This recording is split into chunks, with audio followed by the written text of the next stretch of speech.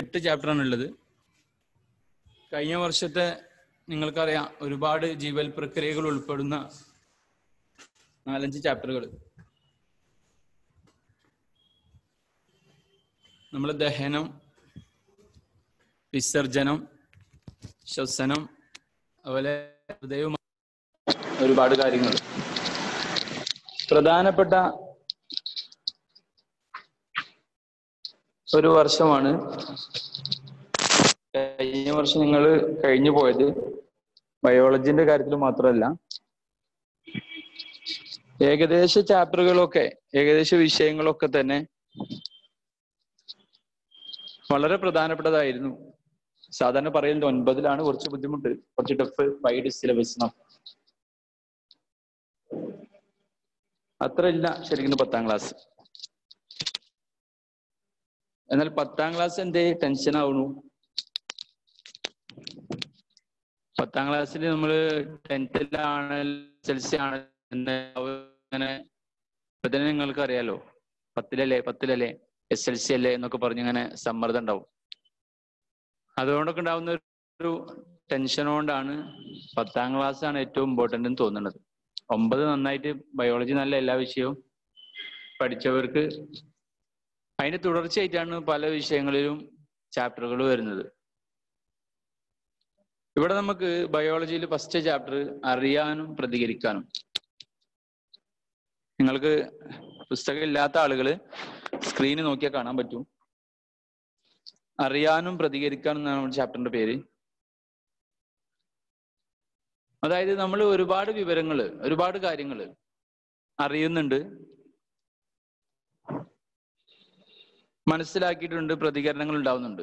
യഥാർത്ഥത്തിൽ ഉദ്ദീപനവുമായി ബന്ധപ്പെട്ട കാര്യങ്ങളാണ് നമുക്ക് ചാപ്റ്ററിൽ മെയിനായിട്ട് പറയാനുള്ളത്. ഉദ്ദീപനം എന്ന് പറഞ്ഞാല് നമ്മളിൽ എന്തെങ്കിലും ഒരു പ്രത്യേക പ്രതികരണങ്ങൾ ഉളവാക്കാൻ കാരണമായ അവസ്ഥക്കാണ് ഉദ്ദീപനം എന്ന് പറയുന്നത്. പ്രത്യേക പ്രതികരണം എന്ന് പറയുമ്പോൾ സാധാരണ നിലയിൽ നമ്മളുണ്ടാവുന്ന ഒരുപാട് പ്രതികരണങ്ങളുണ്ട്. നമ്മൾ അറിഞ്ഞുകൊണ്ട് പ്രതികരിക്കണമുണ്ട്, അറിയാതെ പ്രതികരിക്കണമുണ്ട്. എന്ത് പ്രതികരണത്തിനാണെങ്കിലും അതിനൊരു കാരണം ഉണ്ടാവും. അത്തരം പ്രതികരണങ്ങൾ നമ്മളിൽ ഉളവാക്കാനുണ്ടായ ഒരു അവസ്ഥ അല്ലെങ്കിൽ അതിനുള്ളൊരു കാരണം ഉണ്ടാവും. ആ കാരണത്തെയാണ് യഥാർത്ഥത്തിൽ ഉദ്ദീപനം എന്ന് പറയുന്നത്. എന്തെങ്കിലും പ്രതികരണങ്ങൾ ഉളവാക്കാൻ കാരണമായ അവസ്ഥക്കാണ് ഉദ്ദീപനം എന്ന് പറയുന്നത്. അപ്പൊ ഉദ്ദീപനത്തിനെ അടിസ്ഥാനമാക്കിയിട്ടാണ് ഈ ചാപ്റ്ററിൽ നമുക്ക് കൂടുതൽ കാര്യങ്ങൾ പറയാനുള്ളത്. മെയിനായിട്ട് ഉദ്ദീപനം 2 തരത്തിലുണ്ട്. ബാഹ്യ ഉദ്ദീപനവും ആന്തരിക ഉദ്ദീപനവും. ഉദ്ദീപനം 2 തരത്തില്, ബാഹ്യ ഉദ്ദീപനവും ആന്തരിക ഉദ്ദീപനവും. അതായത് നമ്മൾ ചൂടുള്ള ഒരു വസ്തുവിൽ അറിയാതെ ടച്ച് ചെയ്തു പോയാൽ നമ്മൾ കൈ പിൻവലിച്ചുകൊണ്ട് പ്രതികരിക്കും. അപ്പൊ ചൂട് എന്നുള്ളൊരു ഉദ്ദീപനമാണ് അവിടെ, ഒരു ബാഹ്യ ഉദ്ദീപനമാണ് നമ്മൾ ആ പ്രതികരണത്തിന് കാരണമായത്. നമ്മൾ ഒരു ആണിയിലോ മുള്ളിലോ ഒക്കെ അറിയാതെ ചവിട്ടിപ്പോയാൽ പെട്ടെന്ന് പിൻവലിച്ച് പ്രതികരിക്കും. അവിടെ വേദന എന്നുള്ള ഉദ്ദീപനമാണ് നമ്മളിൽ ആ പ്രതികരണം ഉണ്ടാക്കാൻ കാരണമായത്. അപ്പൊ ഈ ചൂട്, തണുപ്പ്, വേദന, സ്പർശം ഇതൊക്കെ ബാഹ്യ ഉദ്ദീപനാണ്. എന്നാൽ ആന്തരിക ഉദ്ദീപനമാണ് നമ്മളിൽ ഏതെങ്കിലും രോഗാണു സംക്രമണം ഉണ്ടാവുക, ശരീരത്തിനകത്ത് ഏതെങ്കിലും രോഗാണുക്കൾ പ്രവേശിക്കുക, അതിന് നമ്മൾ രക്തത്തിലുള്ള ഘടകങ്ങളിൽ എന്തെങ്കിലും വ്യതിയാനങ്ങൾ ഉണ്ടാവുക, സോഡിയം കുറയെ, പൊട്ടാസ്യം കുറയെ, അങ്ങനെയുള്ള ഏതെങ്കിലും ഘടകങ്ങൾ പ്രഷർ കൂടുകയൊക്കെ ചെയ്യുക, അങ്ങനെയുള്ള ആന്തരികമായി എന്തെങ്കിലുമൊക്കെ ഉണ്ടാവുക. അപ്പൊ നിങ്ങൾക്കറിയാലോ, രോഗാണുക്കൾ അധികമായി അല്ലെങ്കിൽ നമ്മൾ വ്യാപിക്കുമ്പോഴാണ്, സംക്രമിക്കുമ്പോഴാണ് നമുക്ക് ശരീരോഷ്മാവ് വർദ്ധിക്കുക അല്ലെങ്കിൽ പനി ഉണ്ടാവുക. പനി എന്ന് പറഞ്ഞാൽ ഒരു ആന്തരിക ഉദ്ദീപനത്തോടുള്ള പ്രതികരണമാണ് യഥാർത്ഥത്തിൽ. നമ്മൾ ചൂടുള്ള വസ്തുവിൽ പെട്ടെന്ന് അറിയാതെ ടച്ച് ചെയ്ത് പോയപ്പോൾ കൈ പിൻവലിച്ച് പ്രതികരിച്ചത് ബാഹ്യ ഉദ്ദീപനത്തോടുള്ള പ്രതികരണമാണെങ്കിൽ, ശരീരോഷ്മാവ് വർദ്ധിപ്പിച്ചുകൊണ്ട് രോഗാണുക്കളോട് പ്രതികരിക്കണം അല്ലെങ്കിൽ അതിനെ പ്രതിരോധിക്കുന്നത്, പനി ഉണ്ടാവുന്നത് ആന്തരിക ഉദ്ദീപനത്തോടുള്ള നമ്മളെ പ്രതികരണമാണ്. അപ്പൊ നമ്മൾ ആന്തരിക ഉദ്ദീപനവും ബാഹ്യ ഉദ്ദീപനവും, ഈ 2 ഉദ്ദീപനങ്ങളോടും മനുഷ്യ ശരീരം ഒരുപോലെ പ്രതികരിക്കുന്നുണ്ട്. ആന്തരികവും ബാഹ്യമായ ഉദ്ദീപനങ്ങൾ. അപ്പൊ എന്താണ് ഉദ്ദീപനം? ഒരു ജീവിയിൽ ഒരു പ്രത്യേക പ്രതികരണം ഉണ്ടാക്കാൻ കാരണമായ അവസ്ഥക്കാണ് ഉദ്ദീപനം എന്ന് പറയുന്നത്. ഒരു ജീവിയിൽ ഒരു പ്രത്യേക പ്രതികരണം ഉണ്ടാക്കാൻ കാരണമായ അവസ്ഥയാണ് ഉദ്ദീപനം. അപ്പൊ നമുക്കറിയാം, ഇവിടെ തന്നെ നമ്മൾ പുസ്തകത്തിൽ ഫസ്റ്റ് പേജിൽ തന്നെ കാണാൻ പറ്റും, ഒച്ചിനെ ടച്ച് ചെയ്യുമ്പോൾ ഒച്ച് ഉൾവലിയണത്. രണ്ട് കുട്ടികള് പ്രത്യേക സൗണ്ട് പുറപ്പെടുവിക്കുമ്പോൾ പക്ഷികൾ പാറി അകലുന്നത്. അതുപോലെ സ്മെല്ല്, വെള്ളം മുഖം കഴുകുമ്പോൾ ഉണ്ടാവുന്ന തണുപ്പ് എന്ന ഉദ്ദീപനം. നമ്മൾ ചുറ്റുപാടും ഒരുപാട് പലതരത്തിലുള്ള ഉദ്ദീപനങ്ങൾക്ക് കാരണമായ അവസ്ഥകളുണ്ട്. ആ അവസ്ഥകള് നമ്മിൽ പ്രതികരണം ഉണ്ടാക്കാൻ കാരണമാവാണ്. നമുക്ക് എങ്ങനെ ആന്തരികവും ബാഹ്യവുമായ ഉദ്ദീപനത്തോട് ഒരുപോലെ പ്രതികരിക്കാൻ കഴിയുന്നത് എന്ന് നിങ്ങൾ മനസ്സിലാക്കുക. അതാണ് ചാപ്റ്ററിൽ മെയിനായിട്ട് എക്സ്പ്ലെയിൻ ചെയ്യുന്നത്. മനുഷ്യ ശരീരം ആന്തരിക ഉദ്ദീപനത്തോടും ബാഹ്യ ഉദ്ദീപനത്തോടും ഒരുപോലെ പ്രതികരിക്കുന്നു. അതെങ്ങനെയെന്നാണ് പറയുന്നത്. നമ്മളിൽ മക്കളെ നാഡീവ്യവസ്ഥ എന്നൊരു വലിയ സംവിധാനം ഉണ്ട്. നെർവസ് സിസ്റ്റം അല്ലെങ്കിൽ നാഡീവ്യവസ്ഥ എന്നൊരു വലിയ സംവിധാനം. നാഡീവ്യവസ്ഥ യഥാർത്ഥത്തിൽ തലച്ചോറ്, അതുപോലെ സുഷുമ്ന, ന്യൂറോൺ അല്ലെങ്കിൽ നാഡീകോശം, അതോടൊപ്പം നാഡികൾ, ഇവയെല്ലാം ഉൾപ്പെട്ട ഒരു സംവിധാനമാണ്. തലച്ചോറ്, സുഷുമ്ന, ന്യൂറോൺ അല്ലെങ്കിൽ നാഡീകോശം, വിവിധ തരം നാഡികൾ, ഇതെല്ലാം കൂടി ഉൾപ്പെട്ട ഒരു സിസ്റ്റമാണ്, ഒരു സംവിധാനമാണ് നാഡീവ്യവസ്ഥ. നമ്മളിൽ വളരെ വേഗത്തിൽ മെസ്സേജുകൾ, സന്ദേശവിനിമയങ്ങൾ പ്രസരിപ്പിക്കാൻ കഴിവുള്ള ഒരു സംവിധാനമാണ് നാഡീവ്യവസ്ഥ. ഇപ്പൊ നോക്കി നിങ്ങൾ, അല്ലെങ്കിൽ നമ്മൾ എന്തെങ്കിലും ഒരു വസ്തുവിനെ നോക്കുമ്പോൾ ആ വസ്തുവിൽ നിന്നൊരു പ്രകാശം പ്രതിഫലിച്ച് നമ്മളെ കണ്ണിലേക്ക് വന്നു. നമ്മുടെ പ്യൂപ്പിൾ അല്ലെങ്കിൽ കൃഷ്ണമണി കടന്ന് കോർണിയ, ലെൻസ്, അതുപോലെ റെറ്റിനയിൽ നമ്മൾ നോക്കിയ വസ്തുവിന്റെ പ്രതിബിംബങ്ങൾ കഴിഞ്ഞ വർഷം ഫിസിക്സിൽ പഠിച്ചു. പ്രതിബിംബ രൂപം കൊണ്ടു. അവിടെ നിന്ന് പ്രകാശഗ്രാഹികൾ, റോഡ് കോശങ്ങളോ കോൺ കോശങ്ങളോ ഉദ്ദീപിച്ചു. ഉദ്ദീപനം ആവേഗമായി അല്ലെങ്കിൽ മെസ്സേജായി അതിനെ നേത്രനാടി തലച്ചോറിൽ, സെറിബ്രത്തിൽ, കാഴ്ചയുടെ കേന്ദ്രത്തിലേക്ക് എത്തിച്ചു. സെറിബ്രം ആ വിവരം തിരിച്ച് നമ്മളെ കണ്ണിലേക്ക് എത്തിച്ചു. അപ്പോഴാണ് നമ്മൾ കാണുക.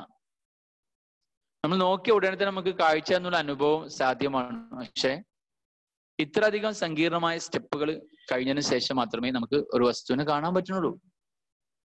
പക്ഷെ എന്തുകൊണ്ട് അത് വേഗത്തിൽ നമ്മൾ സാധ്യമാവുന്നു എന്ന് ചോദിച്ചാൽ ഈ നാഡീവ്യവസ്ഥയുടെ സംവിധാനമാണ്. വളരെ വേഗത്തിൽ സന്ദേശവിനിമയങ്ങൾ നടത്താൻ നമ്മളെ സഹായിക്കുന്നു എന്നുള്ളതാണ് നാഡീവ്യവസ്ഥയുടെ ഏറ്റവും പ്രധാനപ്പെട്ട പ്രാധാന്യം. അപ്പൊ നാഡീവ്യവസ്ഥ തലച്ചോറും സുഷുമ്നയും ന്യൂറോണും നാഡികളും ഉൾപ്പെടുന്ന ഒരു വലിയ സംവിധാനത്തിന്റെ പേര് നാഡീവ്യവസ്ഥ. ഈ നാഡീവ്യവസ്ഥയുടെ അടിസ്ഥാന ഘടകമാണ് ന്യൂറോൺ അല്ലെങ്കിൽ നാഡീകോശം. നാഡീവ്യവസ്ഥയുടെ അടിസ്ഥാന ഘടകമാണ് ന്യൂറോൺ അല്ലെങ്കിൽ നാഡീകോശം എന്ന് പറയുന്നത്. പുസ്തകം ഉണ്ടെങ്കിൽ നോക്കുക, അല്ലെങ്കിൽ സ്ക്രീനിൽ നോക്കുക. നാഡീവ്യവസ്ഥയുടെ അടിസ്ഥാനമാണ് ന്യൂറോൺ അല്ലെങ്കിൽ നാഡീകോശം. മക്കളെ, ഈ നാഡീകോശങ്ങൾ വഴിയാണ് നമ്മൾ നേരത്തെ പറഞ്ഞ മെസ്സേജുകൾ, സന്ദേശം പ്രവഹിക്കുന്നത്. എത്രത്തോളം എന്ന് ചോദിച്ചാൽ ഒരു സെക്കൻഡിൽ 0.5 മുതൽ 100 മീറ്ററോളം വേഗത്തിൽ ആവേഗങ്ങൾ, മെസ്സേജുകൾ ഏതിലൂടെ പ്രസരിക്കും? ന്യൂറോണിലൂടെ അല്ലെങ്കിൽ നാഡീകോശത്തിലൂടെ. നാഡീവ്യവസ്ഥയുടെ അടിസ്ഥാന ഘടകമായ ഏറ്റവും സിമ്പിൾ യൂണിറ്റ് ആയ നാഡീകോശത്തിലൂടെ വളരെ വേഗത്തിൽ സന്ദേശവിനിമയം സാധ്യമാണ്. അതാണ് പല പ്രക്രിയകളും പെട്ടെന്ന് നടക്കുന്നത്.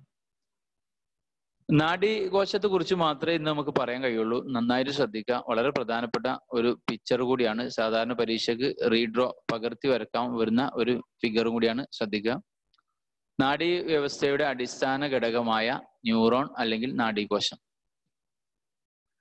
മകളെ, നമ്മുടെ ശരീരത്തിൽ ഒരുപാട് നാഡീകോശങ്ങളുണ്ട്.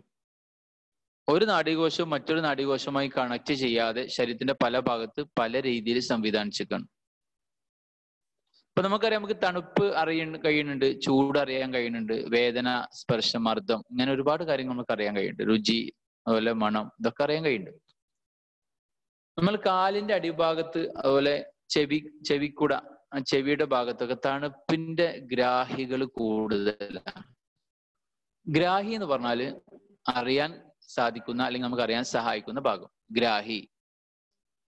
തണുപ്പിന്റെ ഗ്രാഹികൾ കൂടുതലാണ് കാലിന്റെ അടിഭാഗത്തും ചെവിക്കുടയിലും. അതുകൊണ്ടാണ് നമ്മൾ എത്ര വേനൽക്കും കാലുമേ അല്ലെങ്കിൽ കാലൊന്ന് മറിച്ചിട്ട് പുതച്ചിട്ട് കിടക്കുന്നത്. കാലിന്റെ അടിഭാഗത്ത് തണുപ്പ് കൂടുതലാണ്. നമ്മളെ കവിളില് ചൂടിന്റെ ഗ്രാഹികൾ കൂടുതലായി പെട്ടെന്ന് ചൂടാവുന്ന ഭാഗമാണ് കവിള്. അപ്പൊ നമ്മൾ വിരലിന്റെ അറ്റത്ത് വിരലുകളുടെ അറ്റത്ത് സ്പർശഗ്രാഹികൾ കൂടുതലാണ്. നിങ്ങൾക്കാണ് ശ്രദ്ധിക്കാൻ പറ്റുമോ? എത്ര തിരക്കുള്ള വഴിയിലൂടെ നമ്മൾ പോയി ശരീരത്തിന്റെ പല ഭാഗവും പല തരത്തിൽ ടച്ച് ചെയ്താലും ഒരു പക്ഷേ ആരിലും പ്രതികരണം ഉണ്ടാവില്ല. പക്ഷെ എത്ര അർജന്റുള്ള ഒരാളെയും നമ്മൾ വിരൽ കൊണ്ട് ടച്ച് ചെയ്താൽ, ഒരാളെ സ്പർശിച്ചു പോയാൽ ആ വ്യക്തി എന്തായാലും പ്രതികരിക്കും. വിരൽ കൊണ്ട് ഒരാൾ ടച്ച് ചെയ്ത് നോക്കേണ്ടി പ്രതികരിക്കും. എന്താ വെച്ചാൽ നമ്മുടെ ശരീരത്തിന്റെ പല ഭാഗത്തും ഗ്രാഹികള്, ന്യൂറോണിന്റെ നാഡീകോശത്തിന്റെ ഭാഗമായ ഗ്രാഹികള് പല രീതിയിലാണ് സംവിധാനിച്ചിട്ടുള്ളത്. അപ്പൊ പല ഭാഗത്തും ശരീരത്തിൽ ഉടനീളം ഒരുപാട് ന്യൂറോണുകൾ അല്ലെങ്കിൽ നാഡീകോശങ്ങൾ ഉണ്ട്. ആ ന്യൂറോണിനെ കുറിച്ചാണ് നമ്മൾ കൂടുതൽ അറിയേണ്ടത്. ശ്രദ്ധിക്കുക മക്കളെ, ന്യൂറോണിന് പ്രധാനമായും കോശ ശരീരം, ന്യൂറോണിന്റെ ഏറ്റവും വലിയ ഭാഗമായ കോശ ശരീരം, ന്യൂറോണിന്റെ ഏറ്റവും വലിയ ഭാഗമാണ് കോശ ശരീരം എന്ന് പറയുന്നത്. മനസ്സിലാക്കാൻ, ന്യൂറോണിന്റെ ഏറ്റവും വലിയ ഭാഗമാണ് കോശ ശരീരം. ന്യൂറോണിന്റെ കോശ ശരീരത്തിൽ നിന്നും പുറത്തേക്ക് നീണ്ട ഒരു നാഡീ തന്തുവാണ് ആക്സോൺ എന്ന് പറയുന്നത്. ന്യൂറോണിന്റെ കോശ ശരീരത്തിൽ നിന്നും പുറത്തേക്ക് നീണ്ടു കാണുന്ന നാഡീ തന്തുവാണ്, വലിയ നാഡീ തന്തുവാണ് ആക്സോൺ. മറക്കരുത്, ന്യൂറോണിന്റെ ഏറ്റവും വലിയ ഭാഗമാണ് കോശ ശരീരം. കോശ ശരീരത്തിന് പുറത്തേക്ക് നീണ്ട നാഡീ തന്തുവാണ് ആക്സോൺ. ആക്സോണിന്റെ അഗ്രഭാഗം നിങ്ങൾക്ക് കാണാൻ പറ്റും. ആക്സോണിന്റെ അഗ്രഭാഗം ആക്സോണൈറ്റുകൾ എന്ന ചെറിയ ശാഖകളായി പിരിഞ്ഞിരിക്കുന്നു. ന്യൂറോണിന്റെ കോശ ശരീരത്തിൽ നിന്നും പുറത്തേക്ക് നീണ്ടു കാണുന്ന നാഡീ തന്തുവാണ് ആക്സോൺ. ആക്സോണിന്റെ അറ്റം, ആക്സോണിന്റെ അഗ്രഭാഗം ആക്സോണൈറ്റുകൾ എന്ന ചെറിയ ശാഖകളായി പിരിഞ്ഞിരിക്കുന്നു. ആക്സോണൈറ്റ് വീണ്ടും സിനാപ്റ്റിക് നോബ് എന്ന മുഴകളിൽ ചെന്ന് അവസാനിക്കുന്നു. ഓരോ ആക്സോണൈറ്റിന്റെയും അറ്റത്ത് ചെറിയ മുഴകൾ കാണാൻ പറ്റും. ആ ഭാഗത്തെ സിനാപ്റ്റിക് നോബ് എന്നാണ് പറയാ. നിങ്ങൾക്ക് സ്ക്രീനിൽ കാണാൻ പറ്റും. ന്യൂറോണിന്റെ കോശ ശരീരത്തിൽ നിന്നും ഏറ്റവും വലിയ ഭാഗമായ കോശ ശരീരത്തിൽ നിന്നും പുറത്തേക്ക് നീണ്ടു കിടക്കുന്ന നാഡീ തന്തുവാണ് ആക്സോൺ. ആക്സോണിന്റെ അഗ്രഭാഗം ആക്സോണൈറ്റുകൾ എന്ന ചെറിയ ശാഖകളായി പിരിഞ്ഞിരിക്കുന്നു. ആക്സോണൈറ്റുകൾ സിനാപ്റ്റിക് നോബ് എന്ന മുഴകളിൽ ചെന്ന് അവസാനിക്കുന്നു. ന്യൂറോണിന്റെ ഏറ്റവും വലിയ ഭാഗമായ കോശ ശരീരം, കോശ ശരീരം പുറത്തേക്ക് നീണ്ട നാഡീ തന്തുവാണ് ആക്സോൺ. ആക്സോണിന്റെ അഗ്രഭാഗം ആക്സോണൈറ്റുകൾ സിനാപ്റ്റിക് നോബ് എന്ന മുഴകളിൽ ചെന്ന് അവസാനിക്കുന്നു.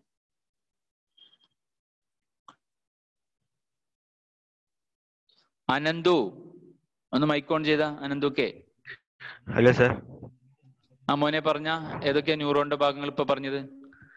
Axon, ആക്സോണൈറ്റ്, synaptic knob. ആ സിനാപ്റ്റിക് നോബ് എവിടെയുള്ളത്? ആക്സോണൈറ്റിന്റെ അഗ്രഭാഗത്ത്. ഏറ്റവും വലിയ ഭാഗം ഏതാ ന്യൂറോണിന്റെ?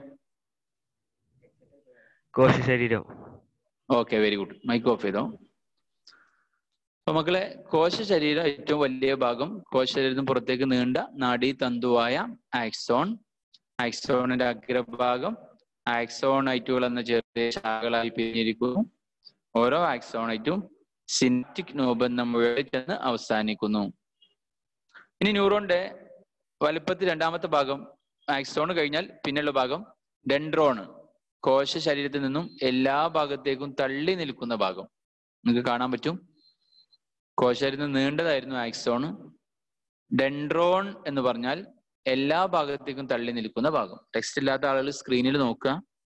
ന്യൂറോണിന്റെ കോശ ശരീരത്തിൽ നിന്നും എല്ലാ ഭാഗത്തേക്കും തള്ളി നിൽക്കുന്നതാണ് ഡെൻഡ്രോൺ.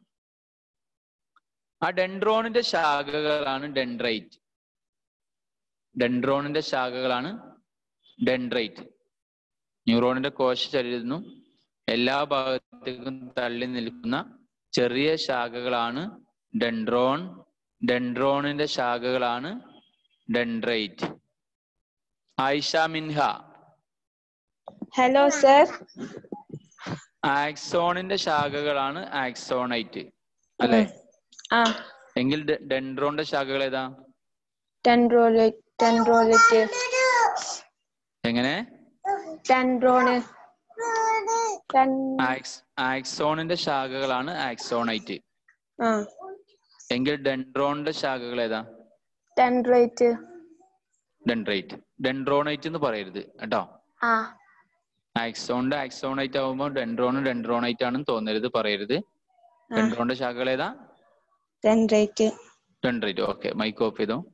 അപ്പൊ മക്കളെ ആക്സോൺ, ആക്സോണൈറ്റ്, ഡെൻഡ്രോൺ, ഡെൻഡ്രൈറ്റ്.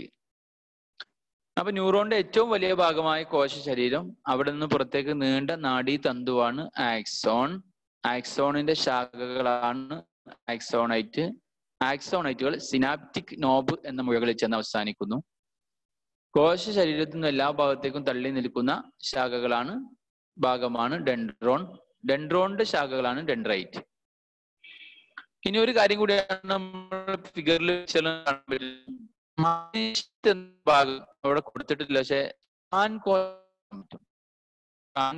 കൊണ്ട് നിർമ്മിച്ച ഒരു അയലിൻ ഷ്വാൻ കോശങ്ങളാൽ നിർമ്മിതമായ ഒരു ആവരണമുണ്ട് അവിടെ. അതിന്റെ പേരാണ് മയലിൻ ഷീത്ത് എന്ന് പറയും. അതായത് മക്കളെ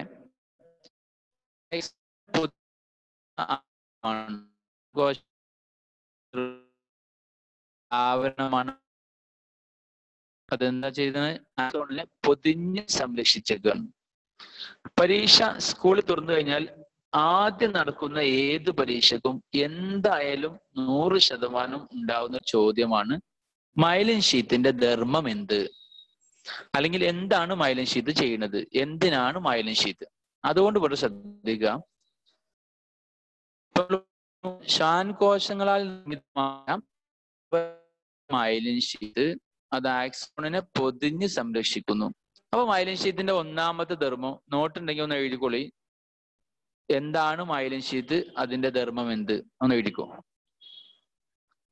എന്താണ് മൈലിൻ ഷീത്ത്, അതിന്റെ ധർമ്മം എന്ത്?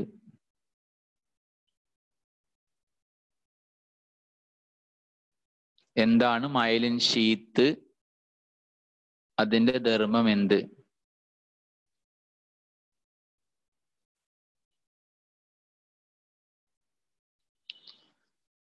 എന്താണ് മൈലിൻ ഷീത്ത്, അതിന്റെ ധർമ്മം എന്ത്?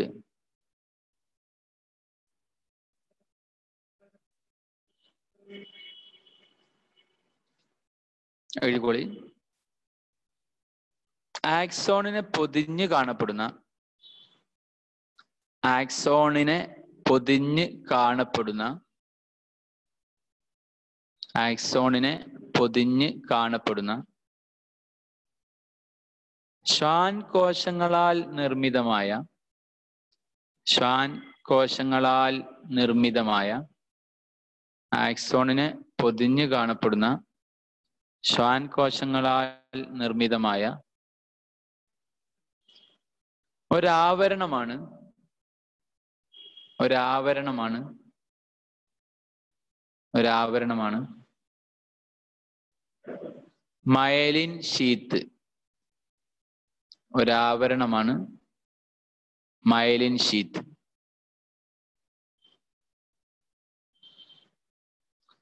Myelin sheath. മക്കളെ അടുത്ത എഴുതിന് മുമ്പ് ഇവിടെ ശ്രദ്ധിക്കാം. പൊതുവെ ആക്സോൺ ആണ് ആവേഗങ്ങൾ അല്ലെങ്കിൽ മെസ്സേജുകളെ കൊണ്ടുപോകുന്ന. മെസ്സേജിനെ നമ്മളിവിടെ ആവേഗം എന്നാണ് വിളിക്കുന്നത്, എന്നാണ് വിളിക്കുക. അഥവാ നമ്മൾ നേരത്തെ പറഞ്ഞ ഉദ്ദീപനം നമ്മളിൽ സംഭവിച്ചു കഴിഞ്ഞാൽ അവിടെ ഉടനെ ആവേഗം ഉണ്ടാകും, മെസ്സേജ് രൂപത്തിലേക്ക് മാറും. ഇപ്പൊ നമ്മളെ കാലിൽ ആണി തറക്കേ മുള്ളു തറക്കൊക്കെ ചെയ്താൽ ആ വേദന എന്നുള്ള ഉദ്ദീപനം നമ്മളിൽ സംഭവിച്ചു, ഉടനെ നമ്മളിൽ ആവേഗം ഉണ്ടായി, അഥവാ അവിടെ നിന്ന് ആ വേദന ഉണ്ടായി എന്നുള്ള മെസ്സേജ് തലച്ചോറിലേക്ക് അങ്ങോട്ട് പ്രവഹിച്ചു, തലച്ചോറിന്ന് നമുക്ക് മുള്ളു തറച്ച ഭാഗത്തേക്ക് ഇങ്ങോട്ടും പ്രവഹിക്കും. നമ്മൾ പ്രതികരണം ഉണ്ടാവുക. അപ്പൊ ആവേഗങ്ങള് എന്ന് പറഞ്ഞാൽ മെസ്സേജുകളാണ്. ഉദ്ദീപനം നടന്നു കഴിഞ്ഞാൽ ഉണ്ടാവുന്നതാണ് ആവേഗം. അപ്പൊ ആവേഗത്തെ പുറത്തേക്ക് കൊണ്ടുപോകുന്നത്, വഹിച്ചു കൊണ്ടുപോകുന്നത് ആക്സോൺ ആണ്.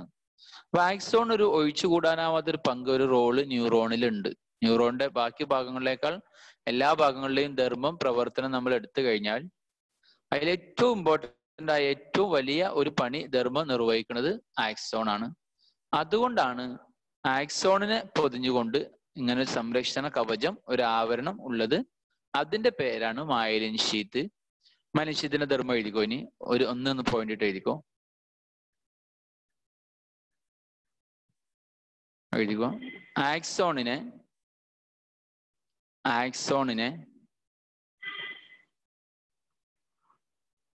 പുറമേ നിന്നുള്ള പരിക്കുകളിൽ നിന്നും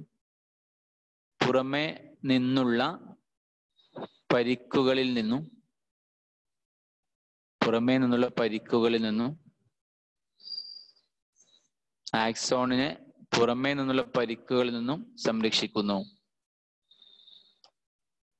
ആക്സോണിനെ പുറമേ നിന്നുള്ള പരിക്കുകളിൽ നിന്നും സംരക്ഷിക്കുന്നു.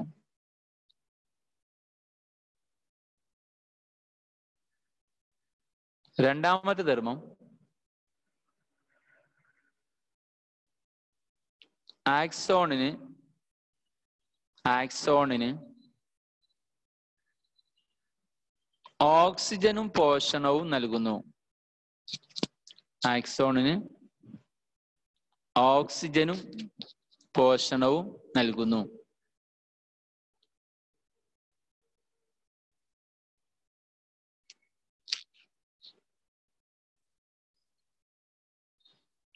ആക്സോണിന് ഓക്സിജനും പോഷണവും നൽകുന്നു. 3, ആക്സോണിലൂടെയുള്ള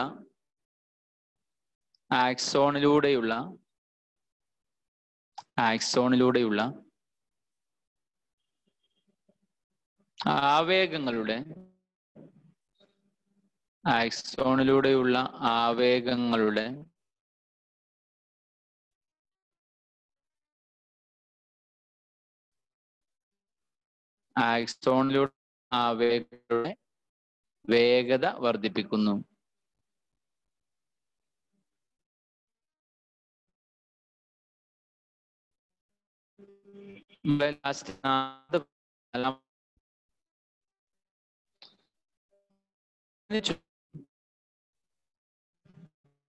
ആക്സോൺ ചുറ്റും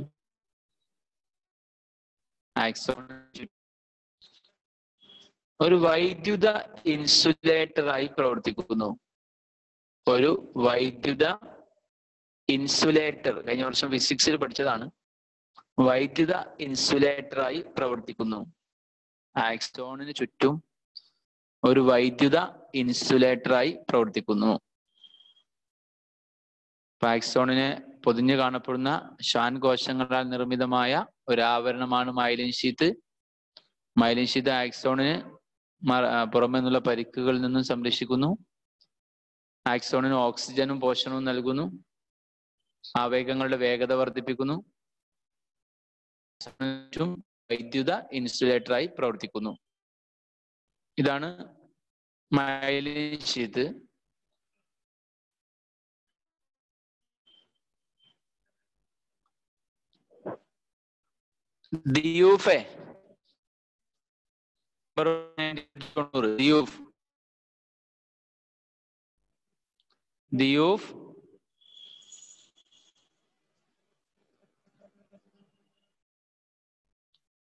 ദിയൂഫ് ഇത് കേൾക്കണില്ലേ?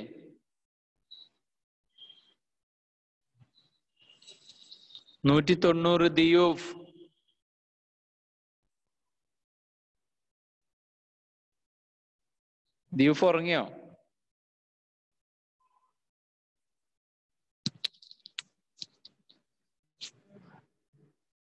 അഫ്ലവ് പി ടി 134 134. അഫ്ലവ് പി ടി, ഞാൻ പറയുന്ന കേൾക്കണില്ല ആർക്കും?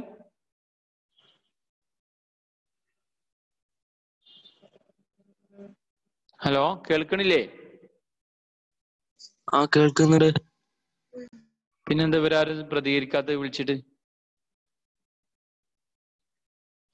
അസ്മാ ജുമാന,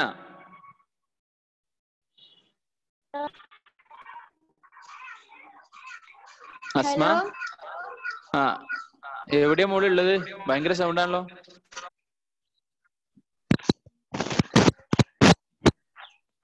ഇപ്പൊ എഴുതിയതൊന്ന് വായിച്ചാ.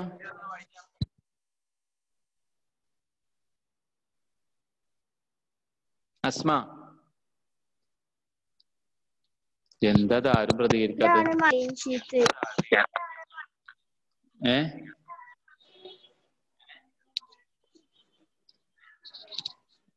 അസ്മ പൊതിഞ്ഞ് കാണപ്പെടുന്ന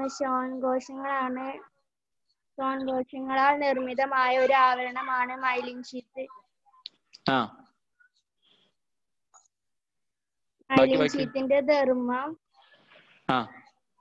എക്സോണിനെ പുറമേ നിന്നുള്ള പരുക്കുകളിൽ നിന്ന് സംരക്ഷിക്കുന്നു. എക്സോണിന് ഓക്സിജനും പോഷണവും നൽകുന്നു. എക്സോണിലൂടെ ആവേഗങ്ങളുടെ വേഗത വർദ്ധിപ്പിക്കുന്നു.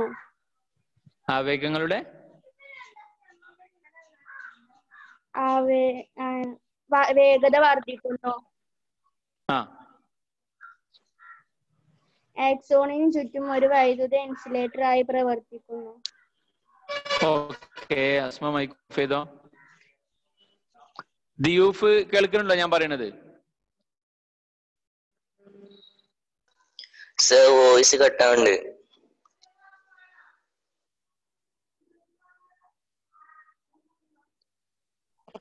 ദിയൂഫ് പ്രതികരിച്ചു. ഞാൻ പറയണ കേൾക്കുന്നുണ്ടോ? വോയിസ് കട്ടാവുണ്ട്. ആരത്? ഇവിടെ കേക്കണില്ല, ഇടക്ക് വരും ഇടക്ക് പോവും. റേഞ്ച് ഇല്ല? റേഞ്ച് കുറവാ. എവിടെ വീട്? വീട് വടപ്പുറം. ഇപ്പൊ കേൾക്കുന്നുണ്ടോ? ഇപ്പം മൈലിൻ ഷീറ്റിന്റെ ധർമ്മം എന്ന് പറഞ്ഞ ആക്സോണിന്റെ പുറമേ നിന്ന് പൊതിഞ്ഞ് സംരക്ഷിക്കുന്നു.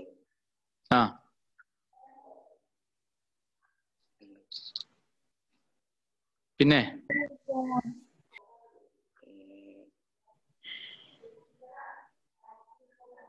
ദിയൂഫ് ആക്സോണിലൂടെയുള്ള ആവേഗങ്ങളുടെ വേഗത വർദ്ധിപ്പിക്കുന്നു. ഓക്കെ,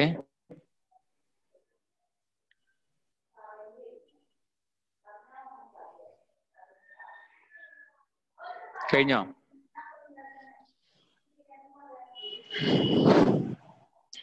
ദിയൂഫ് പോയോ? കഴിഞ്ഞോ? ബാക്കി കേട്ടിട്ടില്ല സാർ. അങ്ങനെ അത് മാത്രം കേൾക്കാതെയായി? അപ്പോഴാണ് ഇത് പോയത് സാറ്. പിന്നെ അതിനു മുൻപ് എടുത്തതും കേട്ടിട്ടില്ല. എഴുതാൻ പറഞ്ഞത് ചിലത് കേട്ടിട്ടില്ല.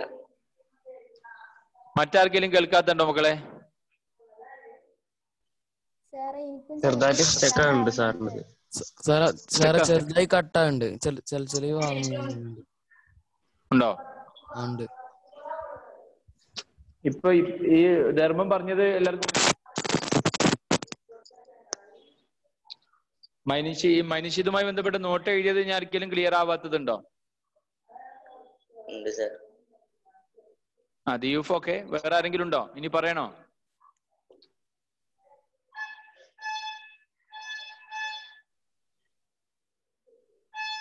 ഇല്ല. ദിയൂഫേ ലാസ്റ്റ് പറഞ്ഞു തന്നാ മതിയോ? ഓക്കെ, മൈക്ക് ഓഫ് ചെയ്തോ. ഇനി എങ്ങനെ കട്ടാവണമെന്ന് എന്നോട് പറയാൻ ആരെങ്കിലും കേട്ടോ.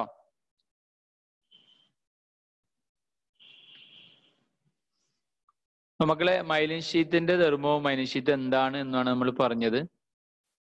ആക്സോണിനെ പൊതിഞ്ഞ് സംരക്ഷിക്കുന്നു, പുറമേ നിന്നുള്ള പരിക്കുകളിൽ നിന്ന് സംരക്ഷിക്കുന്നു, ആവേഗങ്ങളുടെ വേഗത വർദ്ധിപ്പിക്കുന്നു, ആക്സോണിന് ആവശ്യമായ ഓക്സിജനും പോഷണവും നൽകുന്നു, അതോടൊപ്പം ആക്സോണിന് ചുറ്റും ഒരു വൈദ്യുത ഇൻസുലേറ്ററായി പ്രവർത്തിക്കുന്നു. ഇനി ഒരു പ്രധാനപ്പെട്ട കാര്യം പറയാനുള്ളത്, നമ്മൾ ഒരുപാട് ന്യൂറോൺ നമ്മളിൽ ഉണ്ട് എന്ന് പറഞ്ഞു. ശരീരത്തിലുടനീളം ധാരാളം ന്യൂറോണുകൾ ഉണ്ട്.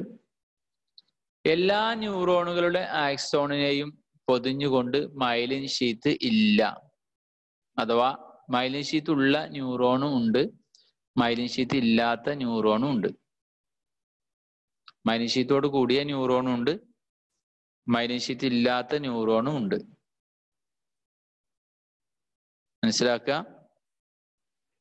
മൈലിൻ ഷീത്ത് ഉള്ള ന്യൂറോണും ഉണ്ട്, മൈലിൻ ഷീത്ത് ഇല്ലാത്ത ന്യൂറോണും ഉണ്ട്. മൈലിൻ ഷീത്ത് ഉള്ള ന്യൂറോൺ ഉള്ള ഭാഗങ്ങളൊക്കെ വെളുത്ത നിറത്തിലാ കാണുക.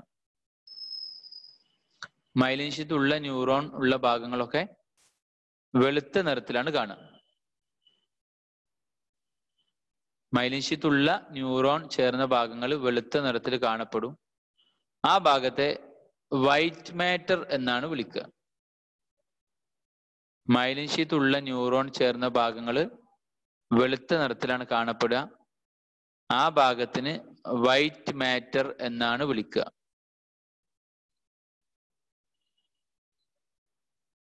മൈലിൻ ഷീത്ത് ഉള്ള ന്യൂറോൺ ചേർന്ന ഭാഗങ്ങൾ വെളുത്ത നിറത്തിലാണ് കാണപ്പെടുക.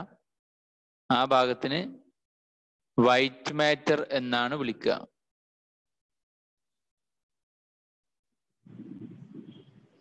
എന്നാൽ മൈലിൻ ഷീത്ത് ഇല്ലാത്ത ന്യൂറോൺ ചേർന്ന ഭാഗങ്ങൾ ചാര നിറത്തിലാണ് കാണപ്പെടുക, ഗ്രേ കളറിലാണ്. ആ ഭാഗത്തെ ഗ്രേ മാറ്റർ എന്നാണ് വിളിക്കുക. മൈലിൻ ഷീത്ത് ഉള്ള ന്യൂറോൺ ചേർന്ന ഭാഗങ്ങൾ വെളുത്ത നിറത്തിൽ കാണപ്പെടും. ആ ഭാഗത്തിന് വൈറ്റ് മാറ്റർ എന്നും, മൈലിൻ ഷീത്ത് ഇല്ലാത്ത ന്യൂറോൺ ചേർന്ന ഭാഗങ്ങൾ ചാര നിറത്തിലാണ് കാണപ്പെടുക. ആ ഭാഗത്തെ ഗ്രേ മാറ്റർ എന്നുമാണ് വിളിക്കുക. മനസ്സിലാക്കുക. മൈലിൻ ഷീത്ത് ഉള്ള ന്യൂറോൺ ചേർന്ന ഭാഗങ്ങൾ വെളുത്ത നിറത്തിൽ കാണപ്പെടും. ആ ഭാഗത്തിന് വൈറ്റ് മാറ്റർ എന്നും, മൈലിൻ ഷീത്ത് ഇല്ലാത്ത ന്യൂറോൺ ചേർന്ന ഭാഗങ്ങൾ ചാര നിറത്തിൽ കാണപ്പെടും. ആ ഭാഗത്തെ ഗ്രേ മാറ്റർ എന്നുമാണ് വിളിക്കുക.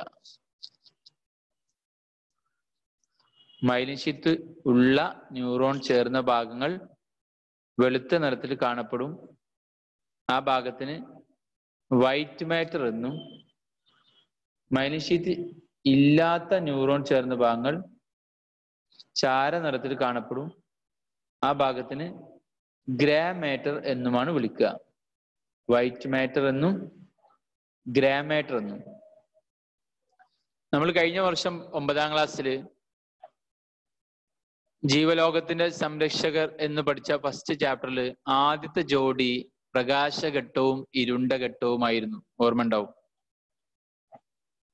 ആ ചാപ്റ്ററിൽ ആദ്യത്തെ ജോഡി പ്രകാശഘട്ടം എന്താണെന്നും ഇരുണ്ട ഘട്ടം എന്താണെന്നുമാണ്.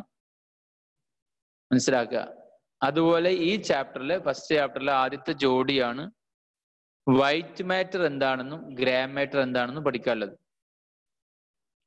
വൈറ്റ് മാറ്റർ, ഗ്രേ മാറ്റർ മനസ്സിലായി കാണും എന്ന് വിചാരിക്കാണ്. മൈലിൻ ഷീത്ത് ഉള്ള ന്യൂറോൺ ചേർന്ന ഭാഗങ്ങൾ വെളുത്ത നിറത്തിൽ കാണപ്പെടും. ആ ഭാഗത്തിന് വൈറ്റ് മാറ്റർ എന്നും, മൈലിൻ ഷീത്ത് ഇല്ലാത്ത ന്യൂറോൺ ചേർന്ന ഭാഗങ്ങൾ ചാര നിറത്തിൽ കാണപ്പെടും. ആ ഭാഗത്തിന് ഗ്രേ മാറ്റർ എന്നുമാണ് വിളിക്കുക. നമ്മള് തലച്ചോറിന്റെ ഉള്ളില് വൈറ്റ് മാറ്റർ ആണ്, തലച്ചോറിന്റെ പുറത്ത് ഗ്രേ മാറ്റർ ആണ്. തലച്ചോറിന്റെ ഉള്ളില് വൈറ്റ് മാറ്ററും തലച്ചോറിന്റെ പുറത്ത് ഗ്രേ മാറ്ററും. അവിടെ നിങ്ങൾ മനസ്സിലാക്കേണ്ട ഒരു സംഗതി,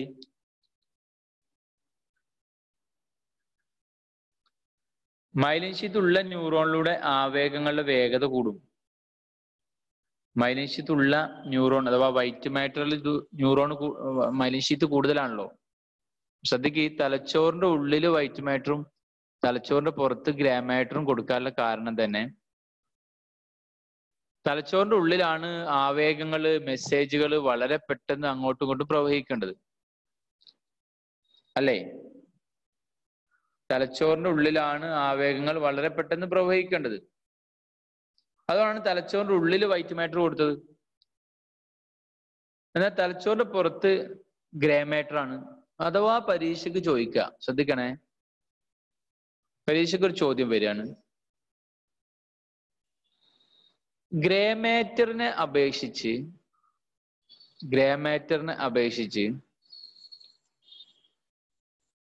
വൈറ്റ് മാറ്ററിൽ ആവേഗങ്ങളുടെ വേഗത കൂടുതലാണ്. ഗ്രേ മാറ്ററിനെ അപേക്ഷിച്ച് വൈറ്റ് മാറ്ററിൽ ആവേഗങ്ങളുടെ വേഗത കൂടുതലാണ്. എന്തുകൊണ്ട് എന്ന് ചോദിച്ചാൽ നമ്പർ 128 അഹമ്മദ് യാസീൻ. യാസീനെ മോനൊന്ന് പറഞ്ഞ അതിന്റെ ആൻസർ.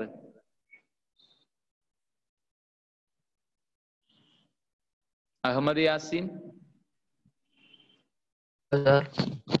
അതിന്റെ ആൻസർ ഒന്ന് പറഞ്ഞ.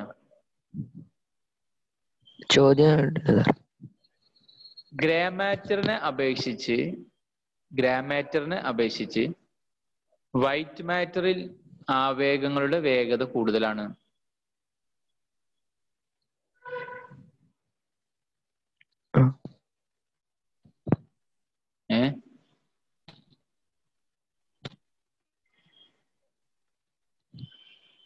ഹലോ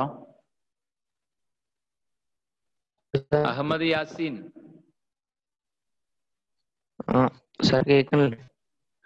കേൾക്കണില്ലേ? കേക്കുന്നുണ്ട്. എന്നാ പറയ്, ആൻസർ പറയ്. മനസ്സിലായില്ല സാറേ, എന്ത് കേട്ടില്ല, ആദ്യം കേട്ടില്ല. ഗ്രേ മാറ്ററും വൈറ്റ് മാറ്ററും എന്താന്ന് കേട്ടോ? എന്താ white matter?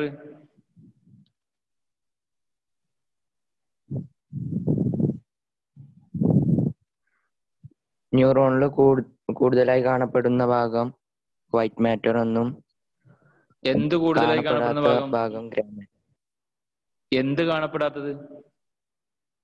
Myelin sheet. Okay, അപ്പൊ മൈലിൻ ഷീറ്റ് കൂടുതലായി കാണപ്പെടുന്ന ഭാഗം വൈറ്റ് മാറ്ററും കാണപ്പെടാത്ത ഭാഗം ഗ്രേ മാറ്ററും അല്ലേ? ഓക്കെ, അപ്പൊ വൈറ്റ് മാറ്റർ എന്താ ഗ്രേ മാറ്റർ എന്താന്ന് മനസ്സിലാക്കണം. ഇനി അതുമായി ബന്ധപ്പെട്ടാണ് ചോദ്യം. ഗ്രേ മാറ്ററിനെ അപേക്ഷിച്ച് അല്ലെങ്കിൽ ഗ്രേ മാറ്ററിനേക്കാൾ കൂടുതൽ ആവേഗങ്ങളുടെ വേഗത വൈറ്റ് മാറ്ററിലാണ്. അതിന്റെ കാരണം എന്താണ്?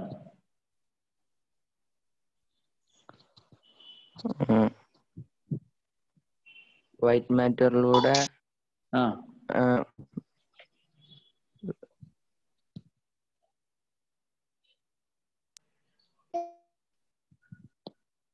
പറയാൻ കഴിയില്ല.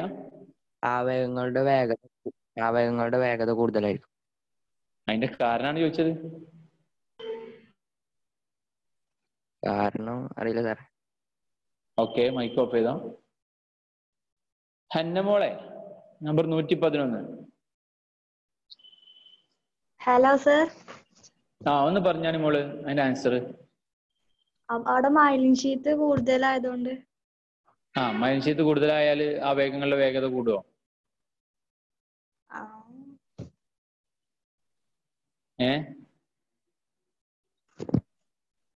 മൈലിൻ ഷീറ്റ് കൂടുതലായാൽ ആവേഗങ്ങളുടെ വേഗത കൂടുമോ? അറിയില്ല. മൈലിൻ ഷീറ്റ് ഉള്ളത് കൊണ്ടാണെന്ന് മോള് പറഞ്ഞല്ലോ. അപ്പൊ അതുമായി ചെറിയൊരു ഇതല്ലേ ഉള്ളൂ, ഒന്ന് ചിന്തിച്ചാൽ കിട്ടൂലേ? എന്തുകൊണ്ടാണ് മൈലിൻ ഷീറ്റ് ഉണ്ടാവുമ്പോ ആവേഗങ്ങളുടെ വേഗത കൂടുന്നത്?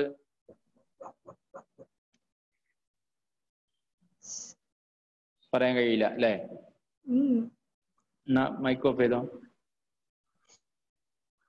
അതിന്റെ ആൻസർ പറയാൻ കഴിയുന്ന ആരെങ്കിലും ഒന്ന് കൈവയ്ക്കുക. എന്നെ കുറച്ച് പറഞ്ഞു, അത് കംപ്ലീറ്റ് ചെയ്യാൻ കഴിയുന്ന ആരെങ്കിലും ഒന്ന് കൈവയ്ക്കുക. Okay, Adnan P K. വേറെ ആരെങ്കിലും ഉണ്ടോ? അദ്നാൻ തന്നെ പോയോ? ഇനി ആരെങ്കിലും ഉണ്ടോ ആൻസർ അറിയണവര്? മോനെ അദ്നാനെ ഒന്ന് പറഞ്ഞാ മൈക്ക് ഓൺ ചെയ്തിട്ട്. മൈലിൻ ഷീറ്റ് അതിലിങ്ങനെ പുറത്തേക്ക് വിടാതെ പോകുന്നുണ്ട്. പൊതിന് സംരക്ഷിച്ചിട്ടില്ലേ? അപ്പൊ അതിനെ പുറത്തേക്ക് വിടാതെ ഇങ്ങനെ പാസ് ചെയ്ത് പോകുന്നുണ്ട്. മറ്റേതാണെങ്കിൽ പുറത്തേക്ക് പോകുന്നുണ്ട്. അപ്പൊ മറ്റേ പിന്നെ ആക്സിഡോണിലൂടെ പോകുമ്പോ ഒക്കെ പുറത്തേക്ക് പോവുക അല്ല, കുറച്ചിങ്ങനെ പുറത്ത് പോവാ, സ്പീഡ് കുറയില്ലേ? അത് പറയും, സ്പീഡ് കുറയും. അതാണ് നമ്മൾ മനസ്സിലാക്കേണ്ടത്. അതായത് മൈലിൻ ഷീറ്റിന്റെ ധർമ്മം പറഞ്ഞു കൊടുത്ത് നമ്മൾ പറഞ്ഞു ആവേഗങ്ങളുടെ വേഗത വർദ്ധിപ്പിക്കുന്നു അല്ലേ? ആ മൈലിൻ ഷീത്തിന്റെ ധർമ്മം വേഗത പറഞ്ഞു കൊടുത്ത് മൈക്ക് ഓഫ് ചെയ്തോ മോനെ. മൈലിൻ ഷീത്തിന്റെ ധർമ്മം മക്കളെ നമ്മൾ പറഞ്ഞു കൊടുത്ത് പറഞ്ഞിട്ടുണ്ട്. മൈലിൻ ഷീത്ത് ആക്സോണിലൂടെയുള്ള ആവേഗങ്ങളുടെ വേഗത വർദ്ധിപ്പിക്കുന്നു എന്ന് പറഞ്ഞിട്ടുണ്ട്. അപ്പൊ മൈലിൻ ഷീത്ത് കൂടുതലുള്ള ഭാഗമാണല്ലോ വൈറ്റ് മാറ്റർ. മൈലിൻ ഷീത്ത് ഇല്ലാത്ത ഭാഗമാണ് ഗ്രേ മാറ്റർ. വൈറ്റ് മാറ്ററിൽ എന്തുണ്ട്? മൈലിൻ ഷീത്ത് ഉണ്ട്. Hello myelin sir. ഷീത്ത് ഉണ്ടെങ്കിൽ ഓക്കെ.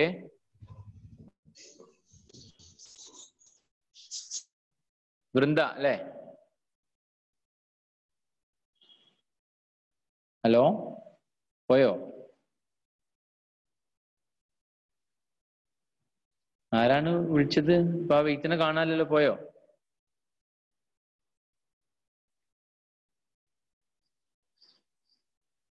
ഡൗട്ട് ഉണ്ടെങ്കിൽ ഇവിടെ ക്ലിയർ ചെയ്യൂ. വൃന്ദ,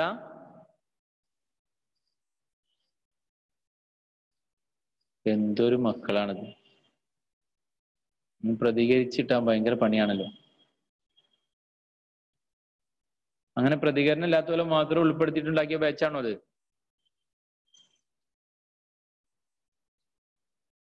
നേരത്തെ ഹലോ സർ എന്ന് ഒരാൾ പറഞ്ഞല്ലോ, അതാരാണ്?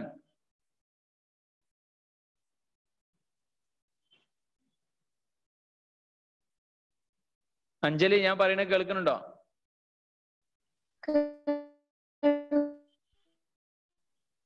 ആഹാ, അഞ്ജലിക്ക് റേഞ്ചും ഇല്ലേ?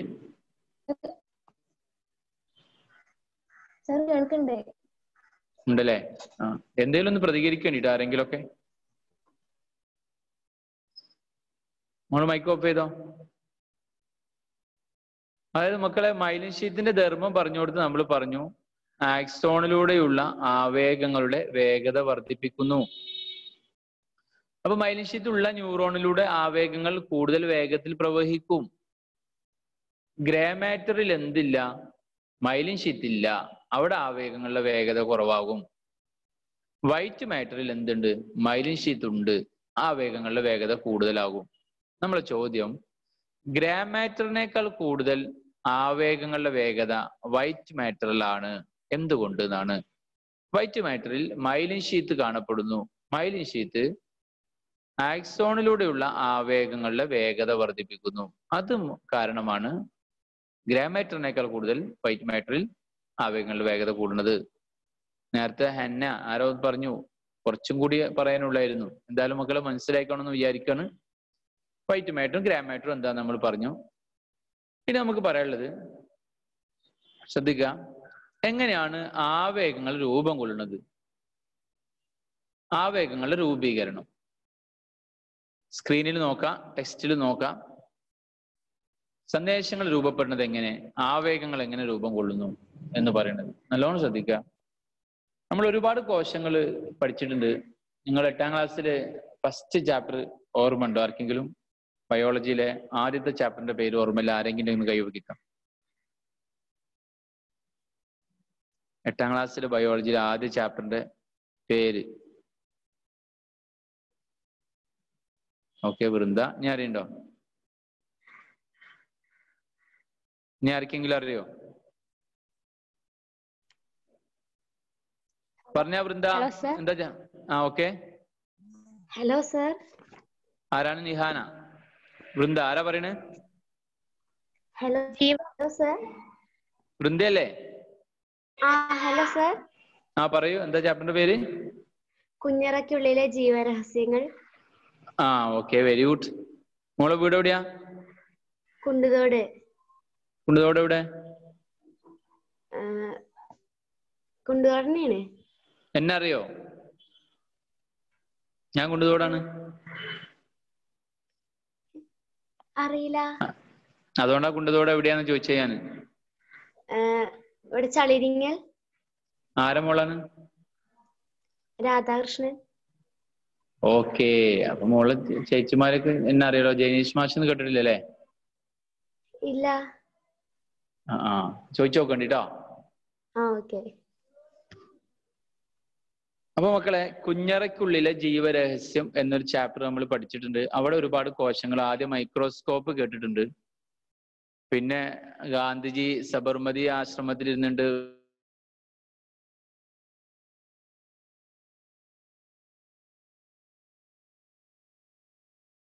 മൈക്രോസ്കോപ്പിലൂടെ നിരീക്ഷണങ്ങൾ, മൈറ്റോകോൺട്രിയോൺ, എൻഡോപ്ലാസ്മിക് റെറ്റിക്കുലം, അങ്ങനെ കുറെ സംഗതികൾ. ഇവിടെ നമുക്ക് പറയാനുള്ളത് നാഡീകോശം അല്ലെങ്കിൽ ന്യൂറോൺ ഒരു കോശമാണല്ലോ. മറ്റു കോശങ്ങൾക്കൊക്കെ ഉള്ളതുപോലെ തന്നെ ന്യൂറോണിന് പ്ലാസ്മ സ്തരമുണ്ട്. പ്ലാസ്മ മെമ്പറൈൻ അല്ലെങ്കിൽ പ്ലാസ്മ സ്തരം. ന്യൂറോണിന്റെ പ്ലാസ്മ സ്തരത്തിന്റെ ബാഹ്യഭാഗത്ത് എല്ലാ സമയത്തും പോസിറ്റീവ് ചാർജാണ് ഉണ്ടാവുക. നല്ലോണം ശ്രദ്ധിക്കാം. ന്യൂറോണിന്റെ പ്ലാസ്മ സ്തരത്തിന്റെ ബാഹ്യഭാഗത്ത് പോസിറ്റീവ് ചാർജും ഉൾഭാഗത്ത് നെഗറ്റീവ് ചാർജുമാണ് ഉള്ളത്. ന്യൂറോണിന്റെ പ്ലാസ്മ സ്തരത്തിന്റെ ബാഹ്യഭാഗത്ത് പോസിറ്റീവ് ചാർജും ഉൾഭാഗത്ത് നെഗറ്റീവ് ചാർജുമാണ് ഉള്ളത്. അപ്പൊ ശ്രദ്ധിക്കുക, ഉദ്ദീപനം ഉണ്ടായിക്കഴിഞ്ഞാല് നമ്മൾ നേരത്തെ പറഞ്ഞ ഒരു ജീവിയിൽ അല്ലെങ്കിൽ നമ്മളിൽ ഒരു പ്രത്യേക പ്രതികരണം ഉണ്ടാവാൻ കാരണമായ അവസ്ഥയാണ് ഉദ്ദീപനം. ചൂട്, തണുപ്പ്, വേദന, സ്പർശം, ഇതൊക്കെ ഉദ്ദീപനമാണ്. എന്തെങ്കിലും തരത്തിലുള്ള ഉദ്ദീപനം ഉണ്ടായിക്കഴിഞ്ഞാൽ ഇവിടെ ബാഹ്യഭാഗത്തുള്ള പോസിറ്റീവ് ചാർജ് ഉൾഭാഗത്തേക്കും ഉൾഭാഗത്തുള്ള നെഗറ്റീവ് ചാർജ് ബാഹ്യഭാഗത്തേക്കും വരും. എന്ന് പറഞ്ഞാൽ അയോണിക സന്തുലനത്തിൽ ചെറിയൊരു വ്യതിയാനം, ഒരു മാറ്റം ഉണ്ടാവും. നമുക്കറിയാം, അയോൺ എന്ന് പറഞ്ഞാൽ ചാർജുള്ള ആറ്റമാണ്. ന്യൂറോണിന്റെ പ്ലാസ്മ സ്തരത്തിന്റെ ബാഹ്യഭാഗത്ത് പോസിറ്റീവ് ചാർജും ഉൾഭാഗത്ത് നെഗറ്റീവ് ചാർജുമാണ് ഉള്ളത്. അങ്ങനെയാണ് നിലനിൽക്കുന്നത്. ഉദ്ദീപനം സംഭവിക്കുന്നതോടുകൂടി ബാഹ്യഭാഗത്തുള്ള പോസിറ്റീവ് ചാർജ് ഉൾഭാഗത്തേക്കും ഉൾഭാഗത്തുള്ള നെഗറ്റീവ് ചാർജ് ബാഹ്യഭാഗത്തേക്കും വരും. അപ്പൊ എന്താ സംഭവിച്ചേ? അവിടെ ഇതുവരെ ഉണ്ടായിരുന്ന അയോണിക സന്തുലനം ബാഹ്യഭാഗം പോസിറ്റീവും ഉൾഭാഗം നെഗറ്റീവും ആയിരുന്നു. ആ സന്തുലനാവസ്ഥയിൽ ചെറിയൊരു വ്യതിയാനം, മാറ്റം വന്നല്ലോ. ഈ മാറ്റമാണ് അവിടെ ആവേഗം അല്ലെങ്കിൽ സന്ദേശം രൂപം കൊള്ളാൻ കാരണമായത്.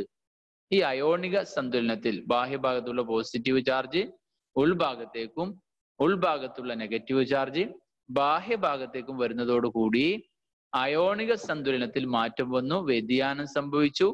അതവിടെ എന്ത് രൂപം കൊള്ളാൻ കാരണമായി? ആവേഗം അല്ലെങ്കിൽ സന്ദേശം രൂപം കൊള്ളാൻ കാരണമായി. എന്താ പിന്നെ ഉണ്ടാവുക? തൊട്ടടുത്ത് ഈ പ്ലാസ്മ സ്തരത്തിന്റെ തൊട്ടടുത്തും ഇതുപോലുള്ള വ്യതിയാനം സംഭവിക്കും. അപ്പോഴോ നേരത്തെ സംഭവിച്ചത് പൂർവ്വസ്ഥിതിയിലേക്ക് മാറും, പഴയതുപോലെയാവും. അപ്പൊ ആവേഗം കുറച്ച് മുന്നോട്ട് പോകും. അങ്ങനെയാണ് ന്യൂറോണിലൂടെ ഉടനീളം ആവേഗം പ്രസരിക്കുക. അതായത് plasma സ്തരത്തിന്റെ ബാഹ്യഭാഗത്തുള്ള positive charge ഉൾഭാഗത്തേക്കും ഉൾഭാഗത്തുള്ള negative charge ബാഹ്യഭാഗത്തേക്കും വരുന്നതോടുകൂടി അയോണിക സന്തുലനത്തിൽ വ്യതിയാനം ഉണ്ടാകും, മാറ്റമുണ്ടാകും. ഈ മാറ്റം എന്ത് രൂപം കൊള്ളാൻ കാരണമാവും? ആവേഗം രൂപം കൊള്ളാൻ കാരണമാകും. അത് തൊട്ടടുത്ത കോശത്തിലും ഇതേ തുടർച്ചയായിട്ട് ഇതിങ്ങനെ സംഭവിച്ചുകൊണ്ടേ നിൽക്കും.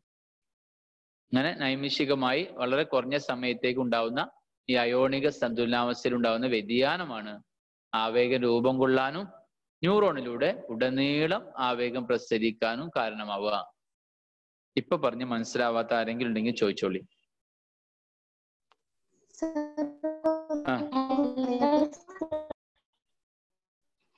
എന്താ ചോദിക്കണേ? ഹലോ സർ, ഇതൊന്നും പറയോ? ഇവിടെ റേഞ്ച് ഇല്ലല്ലേ? റേഞ്ച് ഈ നെഗറ്റീവ് ചാർജും പോസിറ്റീവ് ചാർജും. Hello sir.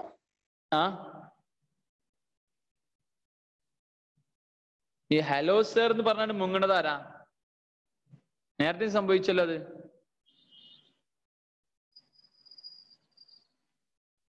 മക്കളെ ചോയ്ക്ക്, പറഞ്ഞുതരാ, ഞാൻ വ്യക്തമാക്കി തരാ. നമുക്ക് അർജന്റ് ഒന്നുമില്ല, സാവധാനം പറഞ്ഞു പോകാനേ ഉള്ളൂ. അദ്നാന്, പിന്നെ ഹന്നമോള്. ഹന്നമോൾ എന്താ പറയുന്നത്? ഇതൊന്നുകൂടി പറഞ്ഞുതരോ? ഓക്കെ, പറഞ്ഞുതരാം. പെട്ടെന്ന് മനസ്സിലാവാത്തൊരു ഏരിയ ആയതുകൊണ്ടാണ് ഞാൻ ഇനി വേണോ എന്ന് ചോദിച്ചത്. കേട്ടോളി, പറഞ്ഞുതരാം. മറ്റു കോശങ്ങളെ പോലെ തന്നെ നാഡീകോശം അല്ലെങ്കിൽ ന്യൂറോണിന്റെ പ്ലാസ്മ സ്തരം, ആ പ്ലാസ്മ സ്തരത്തിന്റെ ബാഹ്യഭാഗത്ത് പോസിറ്റീവ് ചാർജും ഉൾഭാഗത്ത് നെഗറ്റീവ് ചാർജുമാണ് ഉള്ളത്. അങ്ങനെയാണ് സംവിധാനിച്ചിട്ടുള്ളത്. ഉദ്ദീപനം സംഭവിക്കുന്നതോടുകൂടി, ഉദ്ദീപനങ്ങളൊന്നും സംഭവിച്ചിട്ടില്ലെങ്കിൽ അവിടെയും ഒന്നും സംഭവിക്കൂല, ഒരു മാറ്റം ഉണ്ടാവില്ല. ബാഹ്യഭാഗത്ത് പോസിറ്റീവ് ചാർജ് തന്നെ, ഉൾഭാഗത്ത് നെഗറ്റീവ് ചാർജ് തന്നെ, അങ്ങനെ തന്നെ നിലനിൽക്കും. പക്ഷെ നമ്മളിൽ ഏതെങ്കിലും തരത്തിലുള്ള ചൂടോ തണുപ്പോ വേദന സ്പർശോ ഇങ്ങനെയുള്ള ഏതെങ്കിലും ഒരു ഉദ്ദീപനം സംഭവിക്കുന്നതോട് കൂടി ബാഹ്യഭാഗത്തുള്ള പോസിറ്റീവ് ചാർജ് നേരെ ഉൾഭാഗത്തേക്കും പ്ലാസ്മ സ്തരത്തിന്റെ ഉൾഭാഗത്തേക്കും ഉൾഭാഗത്തുള്ള നെഗറ്റീവ് ചാർജ് ബാഹ്യഭാഗത്തേക്കും ആയി മാറും. അപ്പൊ സന്തുലനാവസ്ഥയിൽ വ്യതിയാനം വന്നല്ലോ. എങ്ങനെയാണ് തുലനം, എങ്ങനെയാണ് സന്തുലിതാവസ്ഥ വേണ്ടത്? ബാഹ്യഭാഗത്ത് പോസിറ്റീവ് ചാർജും ഉൾഭാഗത്ത് നെഗറ്റീവ് ചാർജും. അപ്പോഴാണ് അവിടെ പാരിറ്റി, അവിടെ തുലനം ഉള്ളത്. പക്ഷെ സന്തുലിതാവസ്ഥയിൽ എന്ത് വ്യതിയാനം ഉണ്ടായി? ബാഹ്യഭാഗത്തുള്ള പോസിറ്റീവ് ചാർജ് ഉൾഭാഗത്തേക്ക് പോയി, ഉൾഭാഗത്തുള്ള നെഗറ്റീവ് ചാർജ് ബാഹ്യഭാഗത്തേക്കും പോന്നു. അപ്പൊ അവിടെ വ്യതിയാനം ഉണ്ടായില്ലേ, മാറ്റം ഉണ്ടായല്ലോ. ആ മാറ്റം അവിടെ എന്ത് രൂപം കൊള്ളാൻ കാരണമായി?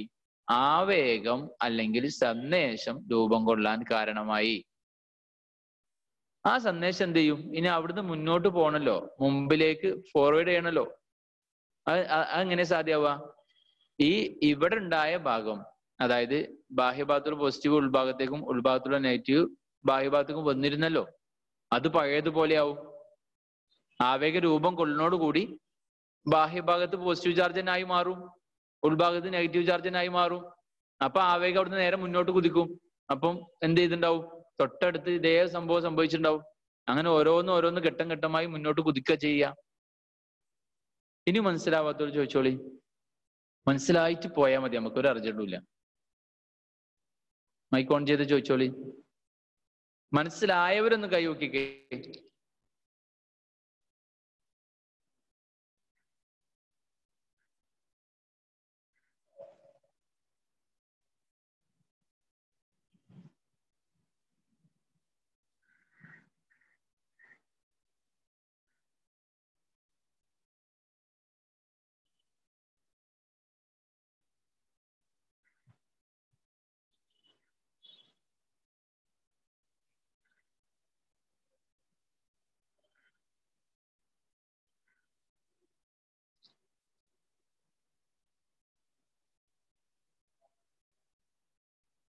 നീ ഉണ്ടല്ലോ.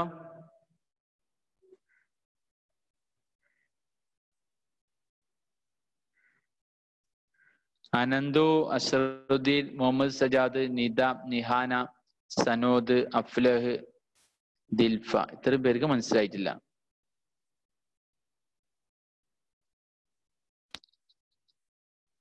നിഹാന,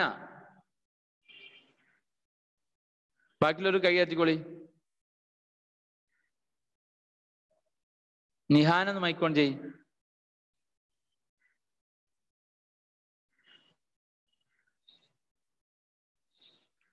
നിഹാന, എനിക്ക് തോന്നിയത് കൈ പൊക്കാത്തവരൊന്നും കേട്ടിട്ടുണ്ടാവില്ല, അല്ലെങ്കിൽ ക്ലാസ്സിൽ ഉണ്ടാവില്ല.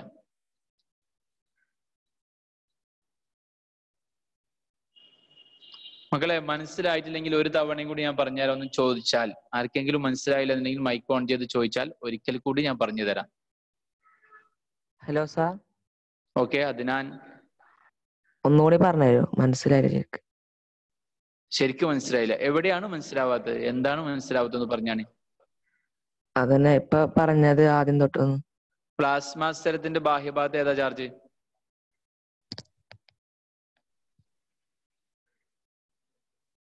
ന്യൂറോണിന്റെ പ്ലാസ്മ സ്തരത്തിന്റെ ബാഹ്യഭാഗത്ത് ഏത് ചാർജാ ഉള്ളത്? പോസിറ്റീവ്. ഉൾഭാഗത്തോ? Negative charge. അതിനാനല്ലല്ലോ മറുപടി പറയുന്നത്. അഹമ്മദ് വസീമോ ആരോ വന്നല്ലോ. നെഗറ്റീവ്. അതിനാൻ പോയോ?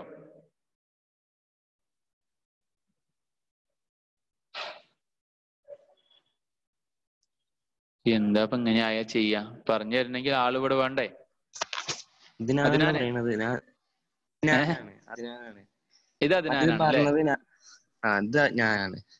അനക്കല്ലേ അറിയേണ്ടത്? അല്ല, മനസ്സിലായിക്കണ? ആർക്കാ അറിയേണ്ടത്? അറിയേണ്ടത് ആരാന്ന് കൈ നോക്കി.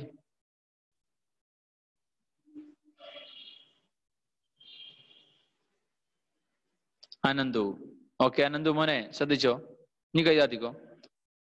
ന്യൂറോണിന്റെ പ്ലാസ്മ സ്തരത്തിന്റെ ബാഹ്യഭാഗത്ത് പോസിറ്റീവ് ചാർജും ഉൾഭാഗത്ത് നെഗറ്റീവ് ചാർജുമാണ് ഉള്ളത്. അങ്ങനെയാണ് പൊതുവെ ഉള്ളത്. നമ്മളിൽ ഏതെങ്കിലും തരത്തിലുള്ള ഉദ്ദീപനം നടക്കുമ്പോൾ ബാഹ്യഭാഗത്തുള്ള പോസിറ്റീവ് ചാർജ് ഉൾഭാഗത്തേക്കും ഉൾഭാഗത്തുള്ള നെഗറ്റീവ് ചാർജ് ബാഹ്യഭാഗത്തേക്കും പ്രസരിക്കും എന്ന് പറഞ്ഞാൽ അങ്ങോട്ടും ഇങ്ങോട്ടും മാറ്റം ഉണ്ടാവും. അങ്ങനെയാ ഉണ്ടാവുക. സാധാരണ ഇപ്പൊ നിങ്ങള് വീട്ടിൽ രണ്ട് മക്കളുണ്ട്, രണ്ടുപേർക്കും സെപ്പറേറ്റ് റൂമുണ്ട്, സ്ഥിരമായിട്ട് ആ റൂമിലാണ് കിടക്കാറ്. പക്ഷെ ഒരു ദിവസം രണ്ടുപേരും അങ്ങോട്ടും ഇങ്ങോട്ടും മാറി കിടന്നു. പിറ്റേന്ന് രാവിലെ അമ്മ അല്ലെങ്കിൽ അച്ഛൻ വിളിക്കാണ്, ഏത് റൂമിലാണ് കിടക്കുന്നത് എന്ന് ഇവർ മാറിക്കിടന്ന കാര്യം അമ്മയ്ക്ക് അല്ലെങ്കിൽ അച്ഛൻ അറിയില്ല. അപ്പൊ എന്താ സംഭവിക്കുക? അവിടെ എന്തായി? വ്യതിയാനം ഉണ്ടായി, ആ ഒരു തുലനത്തിൽ മാറ്റം വന്നു. ഇവിടെ അതിനെ സംഭവിക്കണേ, ബാഹ്യഭാഗത്തുള്ള പോസിറ്റീവ് ചാർജ് ഉള്ളിലേക്കും ഉള്ളിലുള്ള നെഗറ്റീവ് ചാർജ് ബാഹ്യഭാഗത്തേക്കും വരുമ്പോൾ ഇതുവരെ ഉണ്ടായിരുന്ന ആ ഒരു തുലനം സന്തുലിതാവസ്ഥയിൽ ഒരു മാറ്റം ഉണ്ടായി. ആ മാറ്റമാണ് അവിടെ ആവേഗം ഉണ്ടാവാൻ കാരണമായത്. അങ്ങനെയാണ് ആവേഗം മുന്നോട്ട് കുതിക്കുന്നത്, ന്യൂറോണിലൂടെ പ്രവഹിക്കുന്നത്. മനസ്സിലായി കാണുമെന്ന് വിചാരിക്കണം. ഇനിയും മനസ്സിലാവാത്ത ആളുകൾക്ക് ഞാൻ അവസാനം വേണമെങ്കിൽ ചോദിച്ചാൽ ഒരു അവസരം തരാം, ക്ലിയർ ചെയ്യാം. ഇൻഷാ അല്ലാഹ് ശ്രദ്ധിക്കാം. അപ്പൊ ആവേഗങ്ങൾ രൂപം കൊള്ളുന്നത് എങ്ങനെയാന്ന് മനസ്സിലായി. ഇനി നമുക്ക് പറയാനുള്ളത് ന്യൂറോണിന്റെ ആക്സോണും ആക്സോണൈറ്റും ഒക്കെ ഉണ്ടല്ലോ, ഡെൻഡ്രോണും ഡെൻഡ്രൈറ്റും ഒക്കെ ഉണ്ടല്ലോ. ഇവരൊന്നും പണി നമ്മൾ പറഞ്ഞിട്ടില്ല. ഡെൻഡ്രൈറ്റ് ചെയ്യുന്നത്, അത് ഡെൻഡ്രോണിന്റെ ശാഖകളായ ഡെൻഡ്രൈറ്റ് ചെയ്യുന്നത്, ശ്രദ്ധിക്കണേ, ഉദ്ദീപനങ്ങളെ സ്വീകരിക്കുക എന്നാണ് ഡെൻഡ്രൈറ്റിന്റെ പണി. നമ്മൾ വലത് കാലിലെ തള്ളവിരലിന് ആണി കുത്തി. ആ വലത് കാലിലെ തള്ളവിരലിന് നമ്മൾ ആണി തറച്ചപ്പം പിൻവലിച്ചുകൊണ്ട് പ്രതികരിച്ചു. പിൻവലിക്കാൻ അല്ലെങ്കിൽ പ്രതികരിക്കാൻ കാരണമായത് ആ വേദനയാണ്, വേദന എന്നുള്ള ഉദ്ദീപനമാണ്.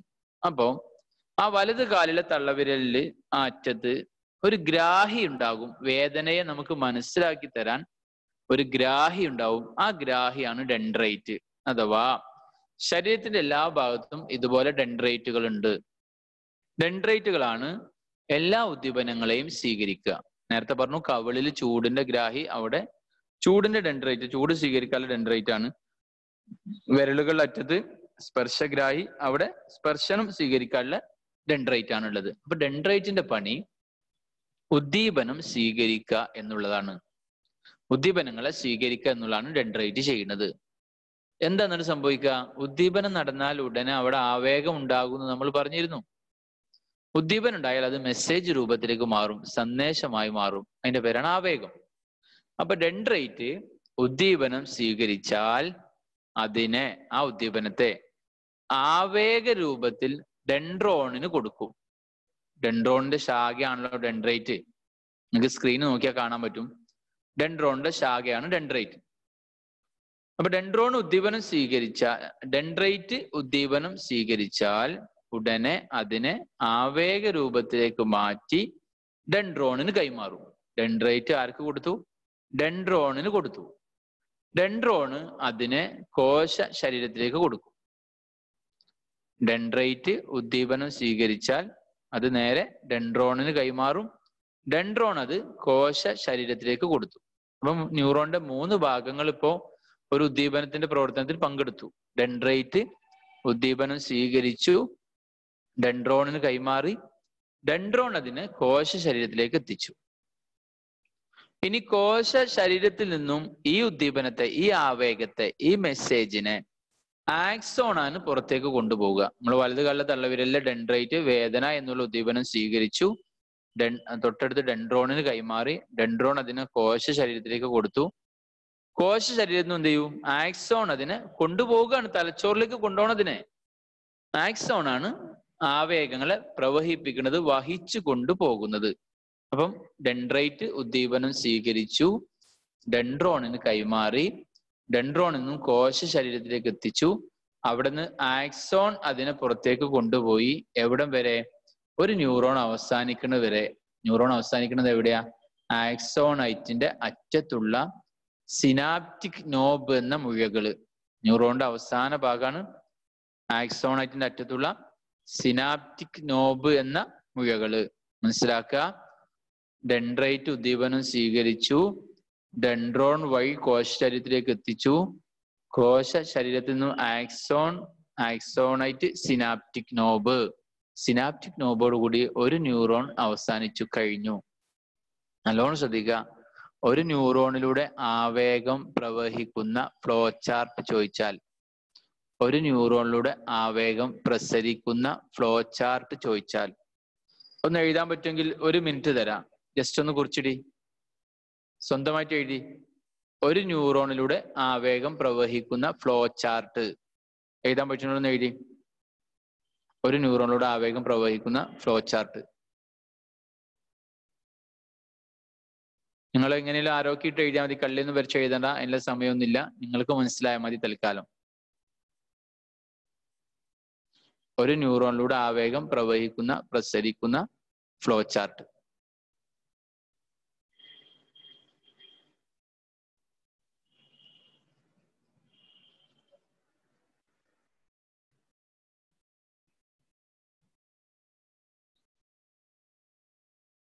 ന്യൂറോണിന്റെ ഭാഗങ്ങൾ മാത്രം എഴുതിയാൽ മതി, ധർമ്മം എഴുതണ്ട, ആ പാർട്ട് മാത്രം എഴുതിയാൽ മതി.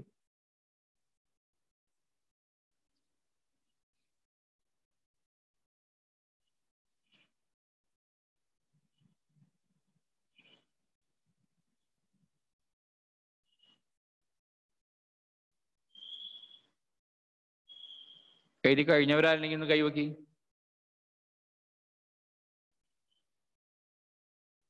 Very good. മിൻഷ മെഹബൂബ് ആദ്യം കൈവക്കിയ ആള് നിലക്ക് ഒന്ന് പറഞ്ഞ. ആവേഗം, ആ ഡെൻഡ്രൈറ്റ്, യെസ്, ഡെൻഡ്രോൺ, ഓക്കെ, കോശശരീരം, ആ യെസ്, അക്സോൺ, ഓക്കെ, അക്സോണൈറ്റ്, ആ അതെ, synaptic knob. Okay, very good. മക്കളെ ഇതല്ലാത്ത വേറെ ഏതെങ്കിലും ആർക്കെങ്കിലും പറയണ്ടോ കൈവക്കിയവരിൽ?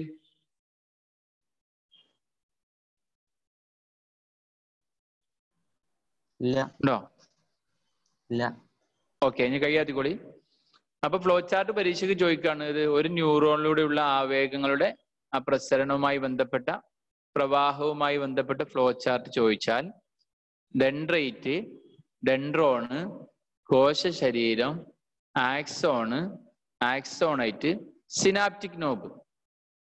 എങ്ങനെ? Dendrite, ഡെൻഡ്രോണ്, കോശശരീരം, axon, ആക്സോണൈറ്റ്, synaptic knob. Synaptic നോബോട് കൂടി എന്ത് അവസാനിച്ചു മക്കളെ? ഒരു ന്യൂറോണിലൂടെയുള്ള ആവേഗത്തിന്റെ പ്രവാഹം നിലച്ചുപോയി, നിന്നുപോയി. പക്ഷെ അവിടം വരെ മാത്രം പോയി കഴിഞ്ഞാൽ നമ്മളിൽ ഒരു പ്രതികരണം ഉണ്ടാവില്ല. ഇനി ഇവിടുന്ന് എന്ത് ചെയ്യണം? ഇത് തലച്ചോറിലേക്ക് എത്തണം. തലച്ചോറിൽ നിന്ന് തിരിച്ച് വിവിധ ന്യൂറോണുകളിലൂടെ നമ്മുടെ വലത് കല്ല തള്ളവരെല്ലാണോ ആണി തറച്ചത്, അവിടേക്ക് എത്തണം. അപ്പോഴേ നമ്മൾ പിൻവലിക്കുള്ളൂ, പ്രതികരിക്കുള്ളൂ. അതെങ്ങനെ സാധ്യമാവുന്നതാണ് പറയണേ. അതും കൂടി പറയാനുള്ള സമയം നമുക്കുള്ളൂ, ശ്രദ്ധിക്കാം. അതായത് ആക്സോണൈറ്റിന്റെ അറ്റത്തുള്ള സിനാപ്റ്റിക് നോബ്, നമ്മൾ പറഞ്ഞു ആക്സോണൈറ്റിന്റെ അഗ്രഭാഗത്ത് മുഴകളുണ്ട്. ആ സിനാപ്റ്റിക് നോബ് എന്ന ഭാഗത്ത് ആവേഗം എത്തുമ്പോൾ, ഇപ്പൊ നമ്മൾ പറഞ്ഞ ഡെൻഡ്രൈറ്റ് നിന്ന് തുടങ്ങി ഡെൻഡ്രോൺ വഴി കോശശരീരത്തിലേക്ക് എത്തി, അവിടുന്ന് ആക്സോൺ വഴി ആക്സോണൈറ്റിന്റെ അറ്റത്തുള്ള സിനാപ്റ്റിക് നോബിൽ ഒരു ആവേഗം, ഒരു മെസ്സേജ് എത്തിയാൽ ഉടനെ സിനാപ്റ്റിക് നോബിൽ നിന്നും, ആ മുഴകളിൽ നിന്നും ഒരു പ്രത്യേക രാസവസ്തു, ആ രാസവസ്തുവിന് നാഡീയ പ്രേഷകം എന്നാണ് പറയാ. ശ്രദ്ധിക്കുക, പുസ്തകമുള്ള ആളുകൾക്ക് 11ാമത്തെ പേജിൽ ഏറ്റവും താഴെ കാണാൻ പറ്റും. നാഡീയ പ്രേഷകം, അതായത് സിനാപ്റ്റിക് നോബിൽ നിന്ന് നാഡീയ പ്രേഷകം ഉൽപ്പാദിപ്പിക്കും. അത് എവിടേക്ക് ഉൽപ്പാദിപ്പിക്കുന്നു എന്ന് പറയണമെങ്കിൽ ഒന്നും കൂടെ ശ്രദ്ധിക്കുക. ഇപ്പൊ 11ാമത്തെ പേജ് അല്ലെങ്കിൽ നിങ്ങൾ നമ്മുടെ സ്ക്രീന് നോക്കിയാൽ മനസ്സിലാവും. ഒരു ന്യൂറോണിന്റെ സിനാപ്റ്റിക് നോബ് അല്ലെങ്കിൽ ആക്സോണൈറ്റ് അവസാനിച്ചു കൊടുത്ത് മറ്റൊരു ന്യൂറോണിന്റെ ഡെൻഡ്രൈറ്റ് ഉണ്ട്. അഥവാ 2 ന്യൂറോണുകൾ നിങ്ങൾ അടുത്തടുത്ത് കാണാം, തമ്മിൽ ടച്ച് ചെയ്യാതെ, സ്പർശിക്കാതെ, കണക്റ്റഡ് അല്ലാതെ 2 ന്യൂറോൺ കാണാൻ പറ്റും. ഒരു ന്യൂറോണിന്റെ ആക്സോണൈറ്റ് അവസാനിക്കുന്നിടത്ത് മറ്റൊരു ന്യൂറോണിന്റെ ഡെൻഡ്രൈറ്റ് ഉണ്ട്. ഇങ്ങനെയാണ് നമ്മുടെ ശരീരത്തിൽ ഉടനീളം സംവിധാനിച്ചിട്ടുള്ളത്. ഒരിക്കലും ഒറ്റ ന്യൂറോണ് അല്ല, വിവിധ ന്യൂറോണുകൾ തൊട്ടടുത്തായിട്ട് സ്ഥിതി ചെയ്യാണ്. അങ്ങനെ സംവിധാനിച്ചേക്കാണ്. എങ്ങനെ? ഒരു ന്യൂറോണിന്റെ ആക്സോണൈറ്റ് എവിടെയാണോ അവസാനിക്കുന്നത് അതിന്റെ തൊട്ടടുത്ത് മറ്റൊരു ന്യൂറോണിന്റെ ഡെൻഡ്രൈറ്റ് ഉണ്ടാകും. അപ്പോൾ ഒരു ന്യൂറോണിന്റെ ആക്സോണൈറ്റും മറ്റൊരു ന്യൂറോണിന്റെ ഡെൻഡ്രൈറ്റും അടുത്തടുത്താണ് സ്ഥിതി ചെയ്യുന്നത്. പക്ഷെ അവ തമ്മിൽ എന്ത് ചെയ്യണില്ല? സ്പർശിക്കണില്ല, ടച്ച് ചെയ്യണില്ല. അപ്പൊ എന്താ വേണ്ടത്? അവിടെ ഒരു വിടവുണ്ടാവും, അല്ലെങ്കിൽ തമ്മിൽ ടച്ച് ചെയ്യണല്ലോ. ആക്സോണൈറ്റും ഡെൻഡ്രൈറ്റും തമ്മിൽ, ഒരു ന്യൂറോണിന്റെ ആക്സോണൈറ്റും മറ്റൊരു ന്യൂറോണിന്റെ ഡെൻഡ്രൈറ്റും തമ്മിൽ ടച്ച് ചെയ്തെങ്കിൽ മാത്രമാണ് ആ വേഗം തലച്ചോറിലേക്ക് കടന്നു പോവുക. പക്ഷെ ടച്ച് ചെയ്യണമെങ്കിൽ, തമ്മിൽ കൂടിച്ചേരണമെങ്കിൽ, കണക്റ്റഡ് ആവണമെങ്കിൽ ആദ്യ ന്യൂറോണിന്റെ സിനാപ്റ്റിക് നോബ് അഥവാ ആക്സോണൈറ്റിന്റെ അറ്റത്തുള്ള സിനാപ്റ്റിക് നോബിൽ നിന്നും അവിടെ ആവേഗം എത്തുമ്പോൾ അവിടെ നിന്നൊരു രാസവസ്തു സ്രവിക്കണം, ഉൽപ്പാദിപ്പിക്കണം. എങ്ങോട്ട് എന്നുള്ളൊരു ചോദ്യമാണ് വളരെ പ്രധാനപ്പെട്ട ഒരു ഏരിയ. സിനാപ്സ് എന്നൊരു ഭാഗമുണ്ട് അവിടെ. നിങ്ങൾക്ക് പിക്ചർ നോക്കിയാൽ, ഒന്നിൽ സ്ക്രീനിൽ അല്ലെങ്കിൽ പുസ്തകത്തിൽ നോക്കിയാൽ കാണാൻ പറ്റും. 2 ന്യൂറോണുകൾ കൂടി ചേരുന്ന ഭാഗത്ത് സിനാപ്സ് എന്നൊരു ഭാഗമുണ്ട്. സിനാപ്സ് എന്താണെന്നൊന്ന് മനസ്സിലാക്കുക. സിനാപ്സ് എന്ന് പറഞ്ഞാൽ, ചന്ദ്രക്കലയല്ല, വള്ളിയാണ് സാക്ക്. സിനാപ്സ് എന്ന് പറഞ്ഞാൽ 2 ന്യൂറോണുകൾ തമ്മിലോ ഒരു ന്യൂറോണും ഒരു പേശീകോശവും തമ്മിലോ ഒരു ന്യൂറോണും ഒരു ഗ്രന്ഥികോശവും തമ്മിലോ കൂടിച്ചേരുന്ന ഭാഗം. അതായത് 2 ന്യൂറോണുകൾ തമ്മിൽ കൂടിച്ചേരുന്ന ഭാഗം, അല്ലെങ്കിൽ ഒരു ന്യൂറോണും ഒരു പേശീകോശവും തമ്മിൽ കൂടിച്ചേരുന്ന ഭാഗം, അതുമല്ലെങ്കിൽ ഒരു ന്യൂറോണും ഒരു ഗ്രന്ഥികോശവും തമ്മിൽ കൂടിച്ചേരുന്ന ഭാഗം. നമ്മൾ എങ്ങനെ പറയാ? 2 ന്യൂറോണുകൾ തമ്മിലോ ന്യൂറോണും പേശീകോശവും തമ്മിലോ ന്യൂറോണും ഗ്രന്ഥികോശവും തമ്മിലോ കൂടിച്ചേരുന്ന ഭാഗമാണ് സിനാപ്സ്. വേണമെങ്കിൽ ഒന്ന് എഴുതിക്കോളി. എന്താണ് സിനാപ്സ്?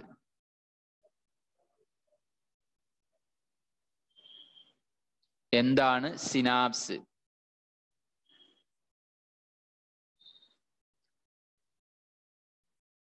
എഴുതിക്കോ. 2 ന്യൂറോണുകൾ അല്ലെങ്കിൽ 2 നാഡീകോശങ്ങൾ തമ്മിലോ 2 ന്യൂറോണുകൾ തമ്മിലോ ന്യൂറോണും പേശീകോശവുമായോ ന്യൂറോണും പേശീകോശവുമായോ ന്യൂറോണും പേശീകോശവുമായോ ന്യൂറോണും ഗ്രന്ഥികോശവുമായോ ന്യൂറോണും ഗ്രന്ഥികോശവുമായോ ഗ്രന്ഥികോശവുമായോ ബന്ധപ്പെടുന്ന ഭാഗമാണ് സിനാപ്സ്. 2 ന്യൂറോണുകൾ തമ്മിലോ ന്യൂറോണും പേശീകോശവും തമ്മിലോ അല്ലെങ്കിൽ പേശീകോശവുമായോ കോശവുമായോ ബന്ധപ്പെടുന്ന ഭാഗമാണ് സിനാപ്സ്. അപ്പൊ എന്താ സിനാപ്സ് എന്ന് മനസ്സിലായി. 2 ന്യൂറോണുകൾ, ഒറ്റ വാക്കിൽ നമ്മൾ പറഞ്ഞ 2 ന്യൂറോണുകൾ തമ്മിൽ കൂടിച്ചേരുന്ന ഭാഗം. പക്ഷെ കൂടിച്ചേരാതെയാണ് നിൽക്കുന്നത്. ആരൊക്കെ? ഒരു ന്യൂറോണിന്റെ ആക്സോണൈറ്റും മറ്റൊരു ന്യൂറോണിന്റെ ഡെൻഡ്രൈറ്റും തമ്മിൽ കൂടിച്ചേരാതെയാണ് സംവിധാനിച്ചിട്ടുള്ളത്. ആക്സോണൈറ്റിന്റെ അറ്റത്തുള്ള സിനാപ്റ്റിക് നോബിൽ നിന്നും, അല്ലെങ്കിൽ അവിടെ ആവേഗം എത്തുമ്പോൾ, ഒരു ന്യൂറോണിന്റെ അറ്റത്ത് സിനാപ്റ്റിക് നോബിൽ ആവേഗം മെസ്സേജ്, ഇപ്പൊ നമ്മൾ നേരത്തെ വലതുകാലിലെ തള്ളവിരലില് മുള്ള് അല്ലെങ്കിൽ ആണി തറച്ചല്ലോ, അവിടുന്ന് പോകുന്ന ആ ആവേഗം ആ ന്യൂറോണിന്റെ സിനാപ്റ്റിക് നോബിൽ എത്തുമ്പോൾ, ഒന്നാമത്തെ ന്യൂറോണിന്റെ ആക്സോണൈറ്റിന്റെ അഗ്രഭാഗത്തുള്ള സിനാപ്റ്റിക് നോബിൽ ആവേഗം എത്തുമ്പോൾ അവിടെ നിന്നും ഒരു രാസവസ്തു, ആ രാസവസ്തുവിന്റെ പേര് നാഡീയ പ്രേഷകം. ഈ 11ാമത്തെ പേജിൽ സിനാപ്സ് എന്ന് പറഞ്ഞു കൊടുത്ത് ഏറ്റവും താഴെ കാണാൻ പറ്റും. ആ രാസവസ്തുവിന് നാഡീയ പ്രേഷകം എന്നാണ് പറയാ. അഥവാ ആവേഗങ്ങൾ കടന്നു പോകണമെങ്കിൽ, ഒരു ന്യൂറോണിൽ നിന്നും മറ്റൊരു ന്യൂറോണിലേക്ക് ഈ മെസ്സേജ്, ഈ ആവേഗം കടന്നു പോകണമെങ്കിൽ തീർച്ചയായിട്ടും അവിടെ എന്ത് വേണം? ഈ നാഡീയ പ്രേഷകം അല്ലെങ്കിൽ രാസവസ്തു നിർബന്ധമാണ്, അനിവാര്യമാണ്. അതുകൊണ്ടാണ് സിനാപ്റ്റിക് നോബിൽ നിന്ന് അവിടെ ആവേഗത്തിനോടുകൂടി ഒരു രാസവസ്തു അല്ലെങ്കിൽ നാഡീയ പ്രേഷകം നേരെ സിനാപ്സിലേക്ക് സ്രവിക്കും, ഉൽപ്പാദിപ്പിക്കും. ഒരു നാഡീയ ആവേഗം സിനാപ്റ്റിക് നോബിൽ എത്തുമ്പോൾ അവിടെ നിന്ന് സിനാപ്സിലേക്ക്, ആ വിടവിലേക്ക്, രണ്ടും കൂടി ചേരേണ്ട ഭാഗത്തേക്ക് ഒരു രാസവസ്തു അല്ലെങ്കിൽ നാടീയ പ്രേഷകം ഉൽപ്പാദിപ്പിക്കും. നിങ്ങൾക്ക് അവിടെ കാണാൻ പറ്റും ഏറ്റവും താഴെ, ഇപ്പം നിങ്ങൾ സ്ക്രീനിൽ കാണുന്ന പേജിൽ ഏറ്റവും താഴെ, അല്ലെങ്കിൽ നിങ്ങളുടെ പുസ്തകത്തിൽ 11ാമത്തെ പേജിൽ ഏറ്റവും താഴെ നിങ്ങൾക്ക് കാണാൻ പറ്റും നാടീയ പ്രേഷകത്തിന് 2 ഉദാഹരണം.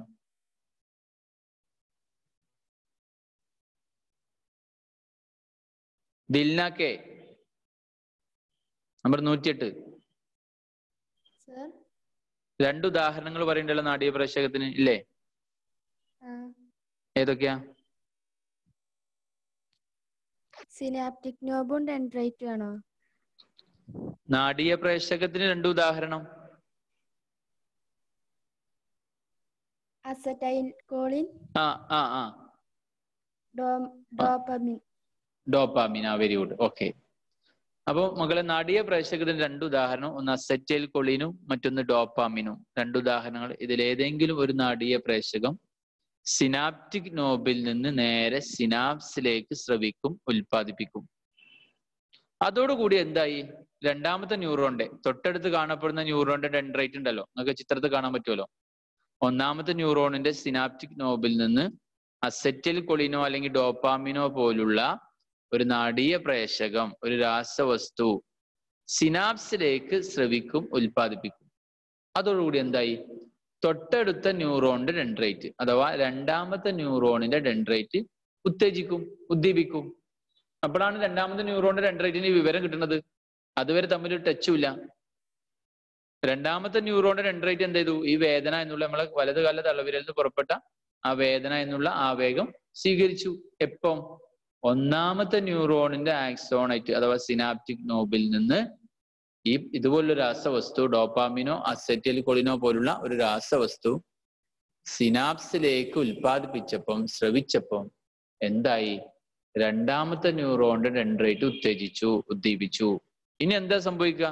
1ാമത്തെ ന്യൂറോണിലൂടെ പോകുന്ന പോലെ തന്നെ 2ാമത്തെ ന്യൂറോണിലൂടെയും ഫ്ലോ ചെയ്യും. എങ്ങനെ? 2ാമത്തെ ന്യൂറോണിന്റെ ഡെൻഡ്രൈറ്റ്, ഡെൻഡ്രോണ്, കോശശരീരം, ആക്സോണൈറ്റ്, സിനാപ്റ്റിക് നോബ്. പിന്നെ എന്താ ഉണ്ടാവുക? ഇനി തൊട്ടടുത്ത് 3ാമത്തെ ന്യൂറോണിന്റെ ഡെൻഡ്രൈറ്റ് ഉണ്ടാവും. അപ്പോഴോ 2ാമത്തെ ന്യൂറോണിന്റെ സിനാപ്റ്റിക് നോബിന്ന് ഇതുപോലുള്ള രാസവസ്തു നാടീയ പ്രേഷകം ഉൽപ്പാദിപ്പിക്കും. 3ാമത്തെ ന്യൂറോണിന്റെ ഡെൻഡ്രൈറ്റ് സ്വീകരിക്കും. അങ്ങനെ ഒരുപാട് ന്യൂറോണുകളിലൂടെയാണ് ഈ ആവേഗം തലച്ചോറിലേക്ക് അങ്ങോട്ട് എത്തുക. അവിടുന്ന് ഇങ്ങോട്ട് തിരിച്ചു വരുന്നത് വേറെ വഴിയാണ് നമുക്ക് പറയാണ്ട്. ഇതാദ്യം മനസ്സിലാക്കുക. എങ്ങനെ? 1ാമത്തെ ന്യൂറോണിന്റെ ഡെൻഡ്രൈറ്റ് ഉദ്ദീപനം സ്വീകരിച്ചു, ഡെൻഡ്രോൺ വഴി കോശശരീരത്തിലേക്ക് കൊടുത്തു. കോശശരീരം അതിന് ആക്സോണായിട്ട് സിനാപ്റ്റിക് നോബ് വരെ എത്തിച്ചു. ഇനിയോ സിനാപ്റ്റിക് നോബിൽ ആവേഗത്തിനോടുകൂടി അവിടെ നിന്ന് ഒരു നാടീയ പ്രേഷകം, അത് അസറ്റൈൽ കൊളിനോ ഡോപ്പാമിനോ ആവാം, ഒരു നാടീയ പ്രേഷകം 2 ന്യൂറോണുകൾ കൂടിച്ചേരുന്ന ഭാഗമായ സിനാപ്സിലേക്ക് സ്രവിച്ചു, ഉൽപ്പാദിപ്പിച്ചു. അപ്പൊ എന്താ സംഭവിച്ചേ? തൊട്ടടുത്ത ന്യൂറോണിന്റെ ഡെൻഡ്രൈറ്റ് ഉത്തേജിച്ചു. അങ്ങനെ അതിലൂടെ നാഡീയാവേഗം കടന്നു പോകും. ഇതാണ് ആവേഗങ്ങളുടെ പ്രസരണത്തിൽ പറയാനുള്ളത്. അഥവാ ഈ പറഞ്ഞ സിനാപ്റ്റിക് നോബിനും അതുപോലെ നാടീയ പ്രേഷകത്തിനും വളരെ പ്രധാനപ്പെട്ട അനിവാര്യമായ ഒഴിച്ചുകൂടാനാവാത്തൊരു പങ്ക് ആവേഗങ്ങളുടെ പ്രസരണത്തിലുണ്ട് എന്ന് മനസ്സിലാക്കാം. ഇപ്പൊ പറഞ്ഞ കാര്യം മനസ്സിലാവാത്ത ആരെയും ഉണ്ടെങ്കിൽ ഒരിക്കൽ കൂടി പറഞ്ഞുതരാ, ചോദിച്ചോളി.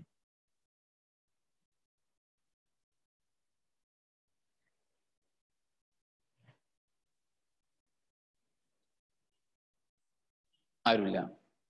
അപ്പൊ ഞാൻ ഒരിക്കൽ കൂടി പറയാണ് നിങ്ങൾക്ക് വേണ്ടിയിട്ട്. ഒരു നാഡീയാവേഗം ആക്സോണൈറ്റിന്റെ അറ്റത്തുള്ള സിനാപ്റ്റിക് നോബിൽ എത്തുമ്പോൾ അവിടെ നിന്നും ഒരു നാഡീയ പ്രേഷകം, അത് അസറ്റൈൽ കൊളിനോ ഡോപ്പാമിനോ ആവാം, 2 ന്യൂറോണുകൾ കൂടിച്ചേരുന്ന ഭാഗമായ സിനാപ്സിലേക്ക് സ്രവിക്കും, ഉൽപ്പാദിപ്പിക്കും. അത് തൊട്ടടുത്ത ന്യൂറോണിന്റെ ഡെൻഡ്രൈറ്റിനെ ഉത്തേജിപ്പിക്കും. അതിലൂടെ നാഡീയാവേഗം കടന്നുപോകും. നിങ്ങൾ ഇന്ന് തന്നെ ചെയ്യേണ്ട ഒരു കാര്യം, ഇപ്പൊ സ്ക്രീനിൽ കാണുന്ന ന്യൂറോണിന്റെ പിക്ചർ നിങ്ങൾക്ക് കാണാൻ പറ്റും. ഇപ്പം സ്ക്രീനിൽ കാണുന്ന ന്യൂറോണിന്റെ പിക്ചർ, ആ 6 ഭാഗങ്ങൾ അടക്കമുള്ള ന്യൂറോണിന്റെ പിക്ചർ വരച്ചിട്ട് ഇന്ന് വൈകുന്നേരത്തിന്റെ ഇടക്ക് ആർക്കാണോ നിങ്ങൾ ഹോംവർക്ക് വരച്ചിട്ട് അയച്ചു കൊടുക്കാറ് അവർക്ക് അയച്ചു കൊടുക്കണം. ആ നമ്പറിലേക്ക് നിർബന്ധമാണ്. അല്ലെങ്കിൽ അടുത്ത ക്ലാസ്സിൽ എണ്ണം കൂടും വരക്കുന്നതിന്റെ. ഒരു നോട്ട്ബുക്കിലെ പേജ് വരയ്ക്കണ്ട, ഒരു A4 അല്ലെങ്കിൽ ഏതെങ്കിലും ഒരു ഫുൾ പേജിൽ ഒറ്റ പിക്ചർ വരച്ചിട്ട് ഈ ഭാഗങ്ങൾ അടയാളപ്പെടുത്തിയിട്ട് അതിന്റെ ധർമ്മം എഴുതിയിട്ട് അയച്ചു കൊടുക്കണം. മറക്കരുത്. ന്യൂറോണിന്റെ പിക്ചർ എല്ലാവരും വരക്കണം, മറക്കരുത്. അപ്പൊ നമ്മൾ ഇന്ന് പറഞ്ഞ കാര്യങ്ങൾ ഒരിക്കൽ കൂടി പറയാണ്. മനുഷ്യ ശരീരത്തിൽ നാഡീവ്യവസ്ഥ എന്നൊരു സംവിധാനം ഉണ്ട്. വളരെ വേഗത്തിൽ സന്ദേശവിനിമയം നടത്തുന്ന ഒരു സംവിധാനമാണ്, ഒരു സിസ്റ്റമാണ് നാഡീവ്യവസ്ഥ. മക്കളെ ശ്രദ്ധിക്കുക, നമ്മളിൽ അടക്കം എല്ലാ ജീവികളിലും ഏതെങ്കിലും തരത്തിലുള്ള പ്രതികരണം ഉളവാക്കാൻ കാരണമായ, ഉണ്ടാക്കാൻ കാരണമായ ഒരവസ്ഥയുണ്ട്. ആ അവസ്ഥയുടെ പേരാണ് ഉദ്ദീപനം. ഉദ്ദീപനം ബാഹ്യവും ആന്തരികവും ഉണ്ട്. ബാഹ്യ ഉദ്ദീപനത്തിന് ഉദാഹരണമാണ് ചൂട്, തണുപ്പ്, വേദന, സ്പർശം എന്നെല്ലാം. എന്നാൽ ആന്തരിക ഉദ്ദീപനം, നമ്മളിൽ ആന്തരികമായ രോഗാണു സംക്രമണം, അല്ലെങ്കിൽ രക്തത്തിലെ ഘടകങ്ങളിൽ എന്തെങ്കിലും വ്യതിയാനങ്ങൾ ഉണ്ടാവുക, അല്ലെങ്കിൽ നമ്മളെ പ്രഷറിൽ വേരിയേഷൻ ഉണ്ടാവുക, ഇതൊക്കെ ആന്തരിക ഉദ്ദീപനമാണ്. അപ്പൊ ബാഹ്യ ഉദ്ദീപനവും ആന്തരിക ഉദ്ദീപനവും ഉണ്ട്. ഈ ഉദ്ദീപനത്തോടൊക്കെ നമ്മൾക്ക് ഒരുപോലെ പ്രതികരിക്കാൻ കഴിയുന്നത് ഈ നാഡീവ്യവസ്ഥ എന്ന വളരെ പ്രധാനപ്പെട്ട, വളരെ വേഗത്തിൽ സന്ദേശവിനിമയം നടന്ന ഈ ഒരു ഉപാധി, ഒരു സംവിധാനം ഉള്ളത് കൊണ്ടാണ്. ആ നാഡീവ്യവസ്ഥയുടെ അടിസ്ഥാന ഘടകമാണ് ന്യൂറോൺ അല്ലെങ്കിൽ നാഡീകോശം. ഒരു ന്യൂറോണിന് ഏറ്റവും വലിയ ഭാഗമായ കോശ ശരീരം ഉണ്ട്. കോശ ശരീരത്തിൽ നിന്നും പുറത്തേക്ക് നീണ്ട ആവേഗങ്ങളെ പുറത്തേക്ക് വഹിച്ചു കൊണ്ടുപോകുന്ന ആക്സോൺ എന്നൊരു ഭാഗമുണ്ട്. ആക്സോണിന്റെ അഗ്രഭാഗം ആക്സോണൈറ്റുകൾ എന്ന ചെറിയ ശാഖകളായി പിരിഞ്ഞിരിക്കുന്നു. ആക്സോണൈറ്റുകൾ സിനാപ്റ്റിക് നോബ് എന്ന മുഴകളിൽ ചെന്ന് അവസാനിക്കുന്നു. ആവേഗങ്ങൾ വഹിച്ചു കൊണ്ടുപോകുന്ന നാഡീതന്തു ആയതുകൊണ്ട് ആക്സോണിനെ പൊതിഞ്ഞുകൊണ്ട് ഷാൻ കോശങ്ങളാൽ നിർമ്മിതമായ ഒരു ആവരണം കാണപ്പെടുന്നു. അതിന്റെ പേരാണ് മയലിൻ ഷീത്ത്. മയലിൻ ഷീത്ത് ഉള്ള ഭാഗം വൈറ്റ് മാറ്റർ എന്നും മയലിൻ ഷീത്ത് ഇല്ലാത്ത ഭാഗം ഗ്രേ മാറ്റർ എന്നും വിളിക്കുന്നു. മയലിൻ ഷീത്ത് ആക്സോണിനെ പുറമേ നിന്നുള്ള പരിക്കുകളിൽ നിന്നും സംരക്ഷിക്കുന്നു. ആക്സോണിന് ഓക്സിജനും പോഷണവും നൽകുന്നു. ആക്സോണിലൂടെയുള്ള ആവേഗങ്ങളുടെ വേഗത വർദ്ധിപ്പിക്കുന്നു. ആക്സോണിന് ചുറ്റും ഒരു വൈദ്യുത ഇൻസുലേറ്ററായി പ്രവർത്തിക്കുന്നു. മക്കളെ, ന്യൂറോണിന്റെ കോശ ശരീരത്തിൽ നിന്നും എല്ലാ ഭാഗത്തേക്കും തള്ളി നിൽക്കുന്ന ഭാഗമാണ് ഡെൻഡ്രോൺ. ഡെൻഡ്രോണിന്റെ ശാഖകളാണ് ഡെൻഡ്രൈറ്റ്. ഡെൻഡ്രൈറ്റ് ഉദ്ദീപനം സ്വീകരിക്കുന്നു, ഡെൻഡ്രോണിന് കൈമാറുന്നു. ഡെൻഡ്രോൺ അതിനെ കോശ ശരീരത്തിലേക്ക് എത്തിക്കുന്നു. കോശ ശരീരത്തിൽ നിന്നും ആക്സോൺ അതിനെ വഹിച്ചു കൊണ്ടുപോയി ആക്സോണൈറ്റിന്റെ അറ്റത്തുള്ള സിനാപ്റ്റിക് നോബിലേക്ക് എത്തും. ഉടനെ സിനാപ്റ്റിക് നോബിൽ നിന്നും രണ്ട് ന്യൂറോണുകൾ കൂടിച്ചേരുന്ന ഭാഗമായ സിനാപ്സിലേക്ക് ഒരു നാഡീയ പ്രേഷകം അല്ലെങ്കിൽ ഒരു രാസവസ്തു, അത് ഡോപ്പാമിനോ അസെറ്റിൽകൊളിനോ ആവാം, സിനാപ്സിലേക്ക് സ്രവിക്കും, ഉൽപ്പാദിപ്പിക്കും. അത് തൊട്ടടുത്ത ന്യൂറോണിന്റെ ഡെൻഡ്രൈറ്റിനെ ഉത്തേജിപ്പിക്കും. അതിലൂടെ നാഡീയ ആവേഗം കടന്നുപോകും.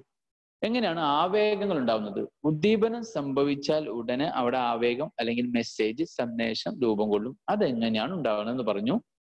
ഒരു സ്തരത്തിന്റെ ബാഹ്യഭാഗം എല്ലാ സമയത്തും പോസിറ്റീവ് ചാർജും ഉൾഭാഗം നെഗറ്റീവ് ചാർജുമാണ് ഉണ്ടാവുക.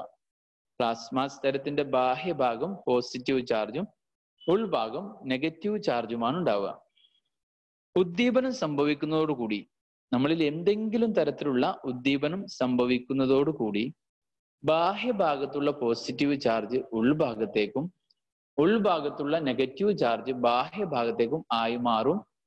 അതോടുകൂടി ഇതുവരെ ഉണ്ടായിരുന്ന ആ ഒരു സന്തുലിതാവസ്ഥയിൽ ചെറിയ ഒരു വ്യതിയാനം ഉണ്ടായി. അയോണിക സന്തുലനത്തിൽ പോസിറ്റീവ് ചാർജ് ഉള്ളിലേക്കും നെഗറ്റീവ് ചാർജ് പുറത്തേക്കും വന്നപ്പോൾ അയോണിക സന്തുലനത്തിൽ ചെറിയൊരു വ്യതിയാനം, മാറ്റം സംഭവിച്ചു. ഈ മാറ്റമാണ് ആവേഗം രൂപം കൊള്ളാൻ, സന്ദേശം രൂപം കൊള്ളാൻ കാരണമായത്. അങ്ങനെ ന്യൂറോണിൽ ഉടനീളം ഇതിങ്ങനെ സംഭവിക്കുന്നത് കൊണ്ടാണ് ആവേഗം ന്യൂറോണിലൂടെ കടന്നു പോകുന്നത്. ഇത്തരം കാര്യങ്ങളാണ് നമ്മൾ ചർച്ച ചെയ്തത്.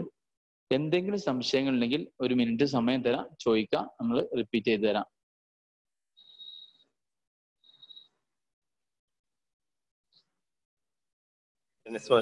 അവസാനിപ്പിക്കില്ലേ? ഓക്കെ. വിക്ടേഴ്സില് ക്ലാസ് തുടങ്ങാനായില്ലേ? അതെ. ഓക്കെ മക്കളെ, ഇത് അവസാനിപ്പിക്കാണ്. ഡൗട്ട് ഉണ്ടോ? ചോദിച്ചോളി. എന്തെങ്കിലും ക്ലിയർ ചെയ്യാണ്ടെങ്കിൽ ചോദിച്ചോട്ടെ.